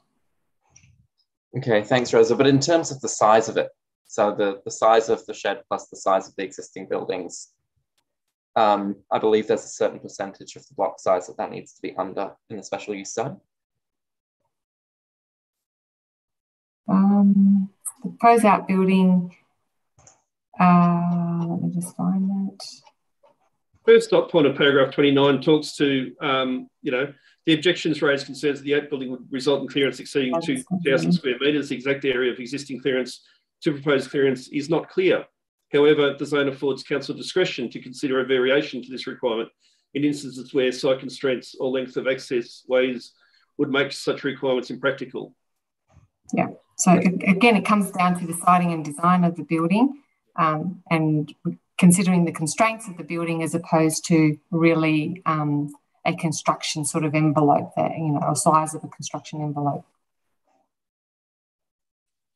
Well, you've got it there in the dot points where you say the outbuilding's being clustered with the existing development, but also the other point, it's on relatively flat land and minimising the need for extensive earthworks, which would have resulted in further impact and removal. I'd rather less impact than more. If they were to move it, it's going to have more. Paragraph 29 talks to, as Councillor Perkins identified, it talks to that 2,000 and that there is no hard and fast rule that it has to stick to that 2,000 square metres. There's discretion there. Okay, thanks, Rosa. I think that's answered my question. Yeah, discretion to vary it or not to vary it. Yep. Yep. Great. Okay. So you have the floor, Councillor Entran. Great. Am I able to ask one more question through the chair? Yep. Thank you. We heard from one of the submitters. It was, oops, I did have that written down, I think Mr. Henry. And there was an assertion made that the applicant is wanting to build the shed to run a business from. And I was just wondering through Rosa whether she had any information about that, or whether it might be possible to recall Sally so that she might be able to answer the question as to if that's true and what the business nature would be. Is that possible?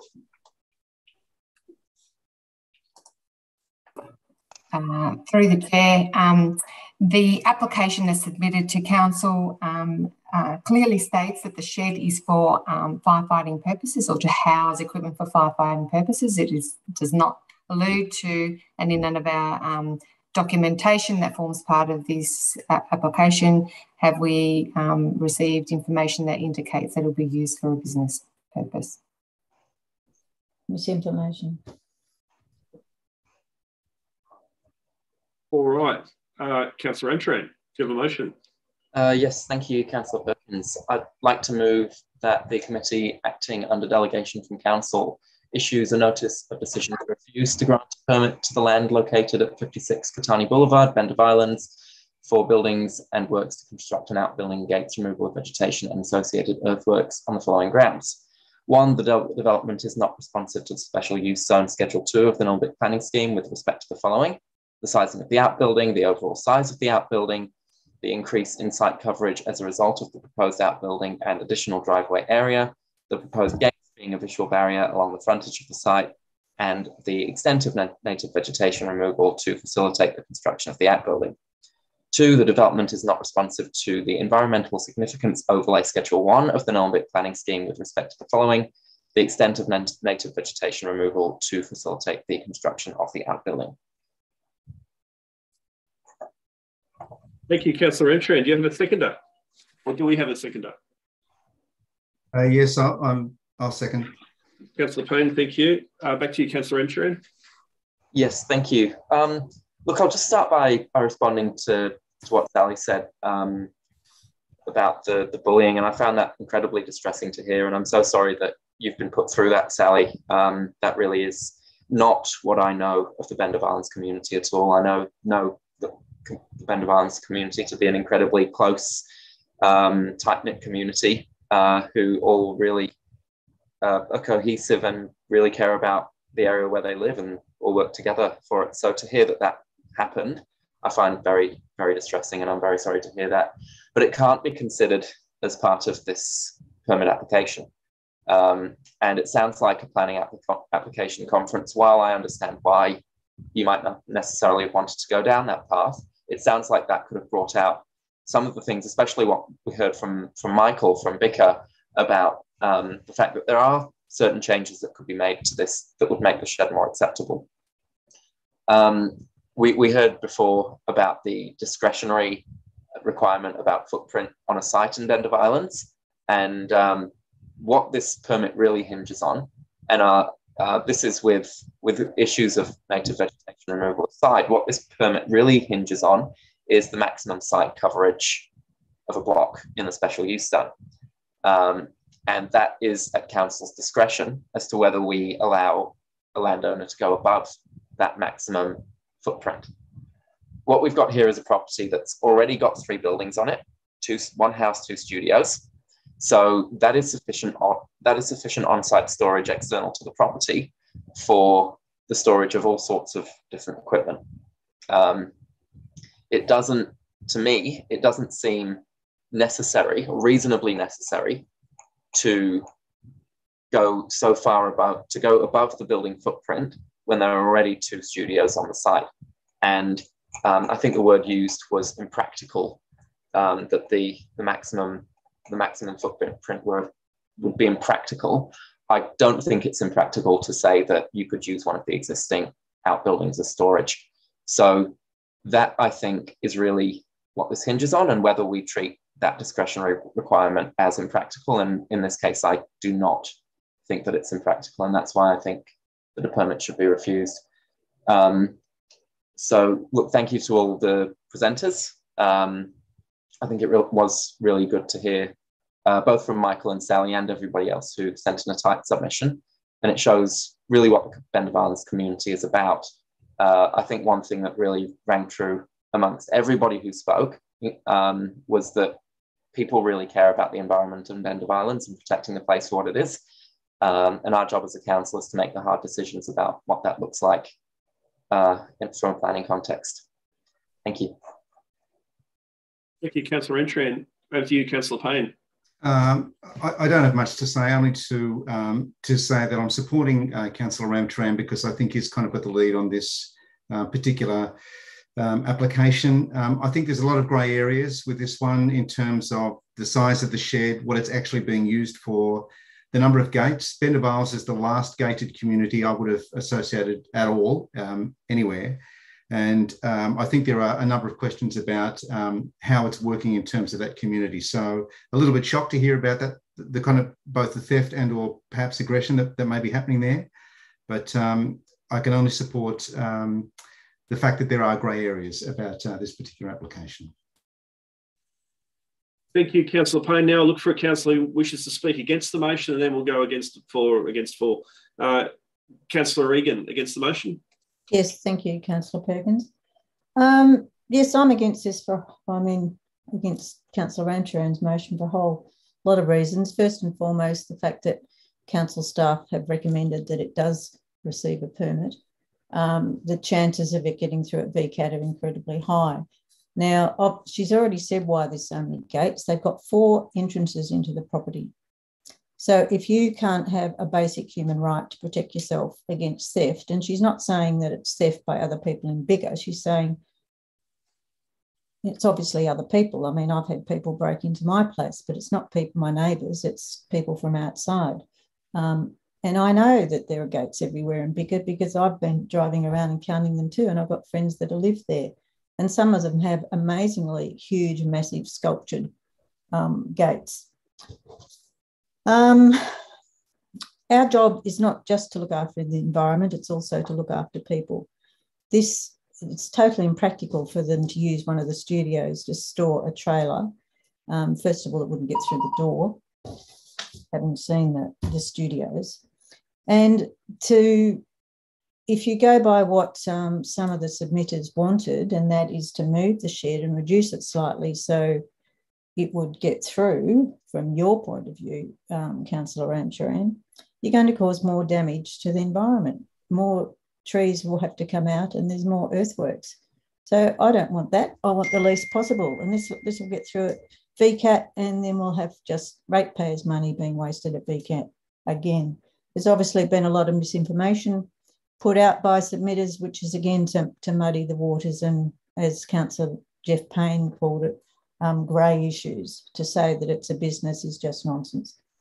That's about all I want to say. I'll leave it there, but I'll be voting against it, and I certainly advise the residents to go straight to VCAT because you'll most likely win this one. Thank you.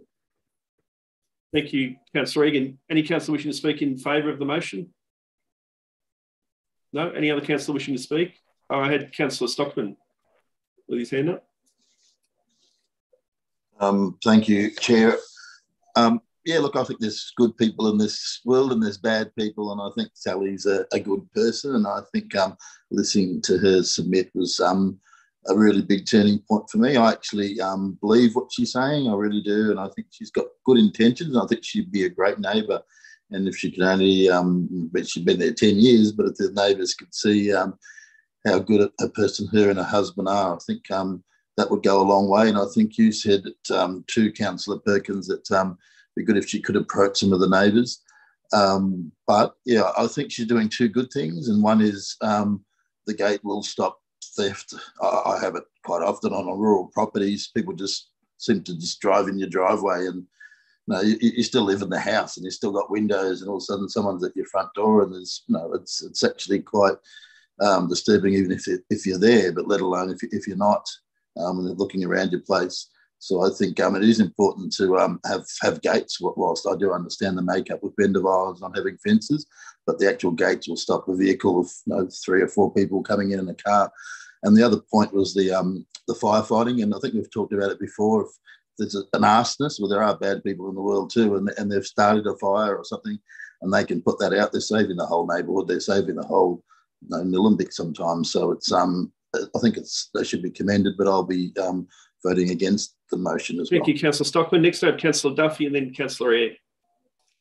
Thank you. I came to this meeting not knowing very much about this application except for what I'd read, and so I've listened intently to the submissions and particularly to Michael, who was here in person tonight, and to Sally.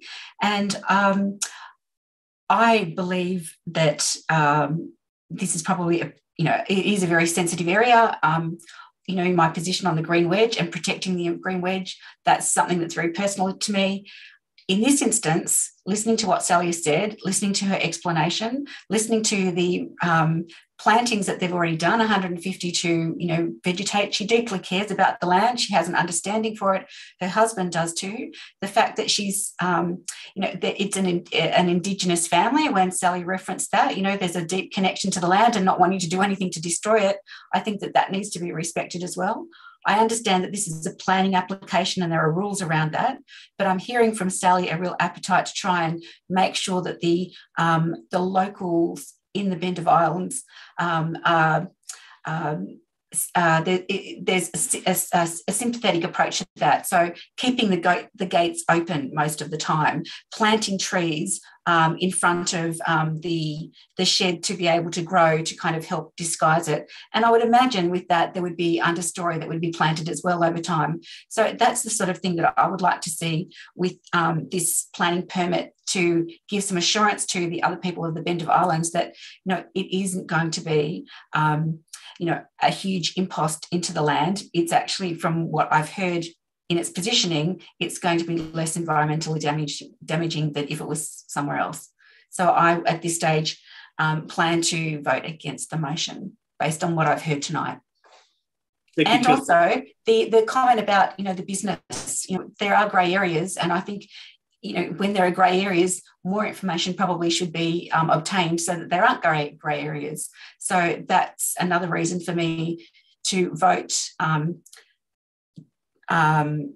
listening towards what Sally has got to say.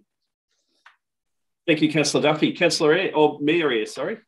Thanks, Councillor Perkins. I'm still a little bit unsure of where I'm going with this, as I have a question for Rosa. Is it okay through the chair to ask a question of Rosa?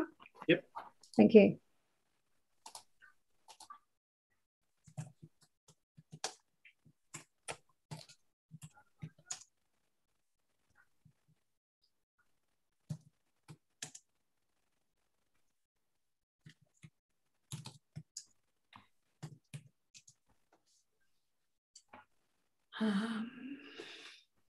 Hi, Rosa. Thanks for coming back. Can you just answer for me, because planning is complex. If we were to go with Councillor Ramcharan's motion, what steps are there for Sally there? Is that it finished? Can they redesign it? Is the application closed? Like what? Can you just step me through that, please? Sure, through the chair. Sally, as the applicant, can appeal the decision of council. to VCAT. So she has that avenue, and then it's up to VCAT to make a ruling for or against. So there is that avenue still available for her. Okay, so that would be the next avenue. Yep. Okay. Okay, thank you for clarifying that. And that would be costly as well, and council would need to send an officer or... through the chair, yes, council would be present at any appeal, depending on whether Sally wishes to do the appeal herself or engage a consultant or any experts. That's really something for her to determine. But the costs can start to mount, particularly when you start to include, consultants and any experts. Council probably, given if we were to go with Councillor Ramcharan's motion or recommendation, we would likely send an advocate on our behalf because it's overturning the officer recommendation. So Lisa wouldn't go. We would get an advocate to appear on our behalf. So that's a cost to council in this instance. Thank you for clarifying those steps, Rosa. I am not able to support Councillor Ramcharan's motion based on this process. Thank you. Thanks, Councillor. I suppose while you're still there, Rosa, I think it's fair to present the other side of the coin and ask that question. If the objectors appeal council's decision, which might be to support the officer recommendation, what council doesn't go to VCAT? Like, is it a hands-off approach, or what's the implication of that? Have we got a duty to defend the case either way?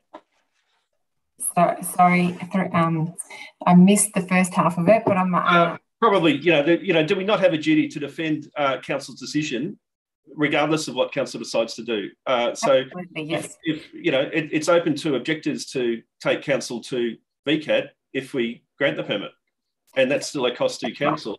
Yes, that's right. But in that instance, we may send, depending on resources and so forth, we would probably likely send the planner that dealt with this particular application because they have all the knowledge. If we went with Councillor Ramcharan's recommendation, we would definitely send an advocate, not the planner that dealt with the application. Yep. Okay. Sorry, Councillor Ramcharan, did you have a question or some of them? You asked my question. Thanks, Councillor Perkins. Oh, really? Okay, thank you. Look, my position is I certainly special use zone is a very restrictive zone. Council planning generally, Nillumbik is known as it's a hard planning scheme in any case, right across the municipality. But the special use zone is a standout. This is an area that is very, very restrictive, quite purposeful in terms of why it is restrictive. We all know why it is. It is up to council to, show that, to follow the zoning sort of parameters or to waiver it. And in this case, the officer recommendation seems to err on the side of varying what the special use zone tries to achieve. 7 objectors in this part of the world is a huge number of objectors. Certainly, I'm happy to support the ward councillor and the local community. I'm concerned that there wasn't a consultation meeting. I think it should have happened. People don't resolve issues by avoiding each other and not meeting. That doesn't go well for the applicant, in my view. A fire station 500 metres up the road and the applicant wishes to build another fire station 2/3 the size of it. The concern that the firefighters won't be around on a high-risk day, well, I wonder whether the applicant should be in that case. I'm very strongly in support of Councillor Ramcharan's motion. I think it's the right decision on behalf of Councillor Ramcharan anyway. I hope it gets council support.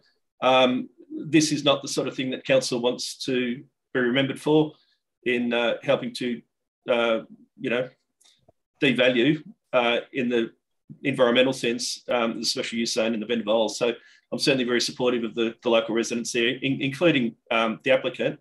And, you know, I think it's an overdevelopment of the site and it's not supported for the special use zone. The gates as well, I don't see the point of having gates and no fences. It seems a bit silly to me. It's just it's built form and structures in a place that doesn't warrant it. So I'll be voting in support of Councillor Ramtrand's motion. All right, I think everyone's had their say now, Councillor, so we'll put the motion to the vote. Oh, sorry, yes, of course, Councillor Ramtrand. Yeah, right of reply, thank you. Thank you, Councillor Perkins. Look, I'll just touch on what we discussed before in regards to the process after this. It is equally likely, I think, that it will go to VCAT, no matter which way we decide on this. It will either be the applicant taking it to VCAT if we reject, or the objectors most likely taking it to VCAT if we approve it. So council will be fighting this in VCAT no matter what happens. So will the applicant, so will the objectors most likely. In terms of what we make these decisions on, we have to make the decision on what's been presented to us, what's in front of us. It's not about who the applicant is or feeling sorry for them or anything like that. It must be based on the application that's been made.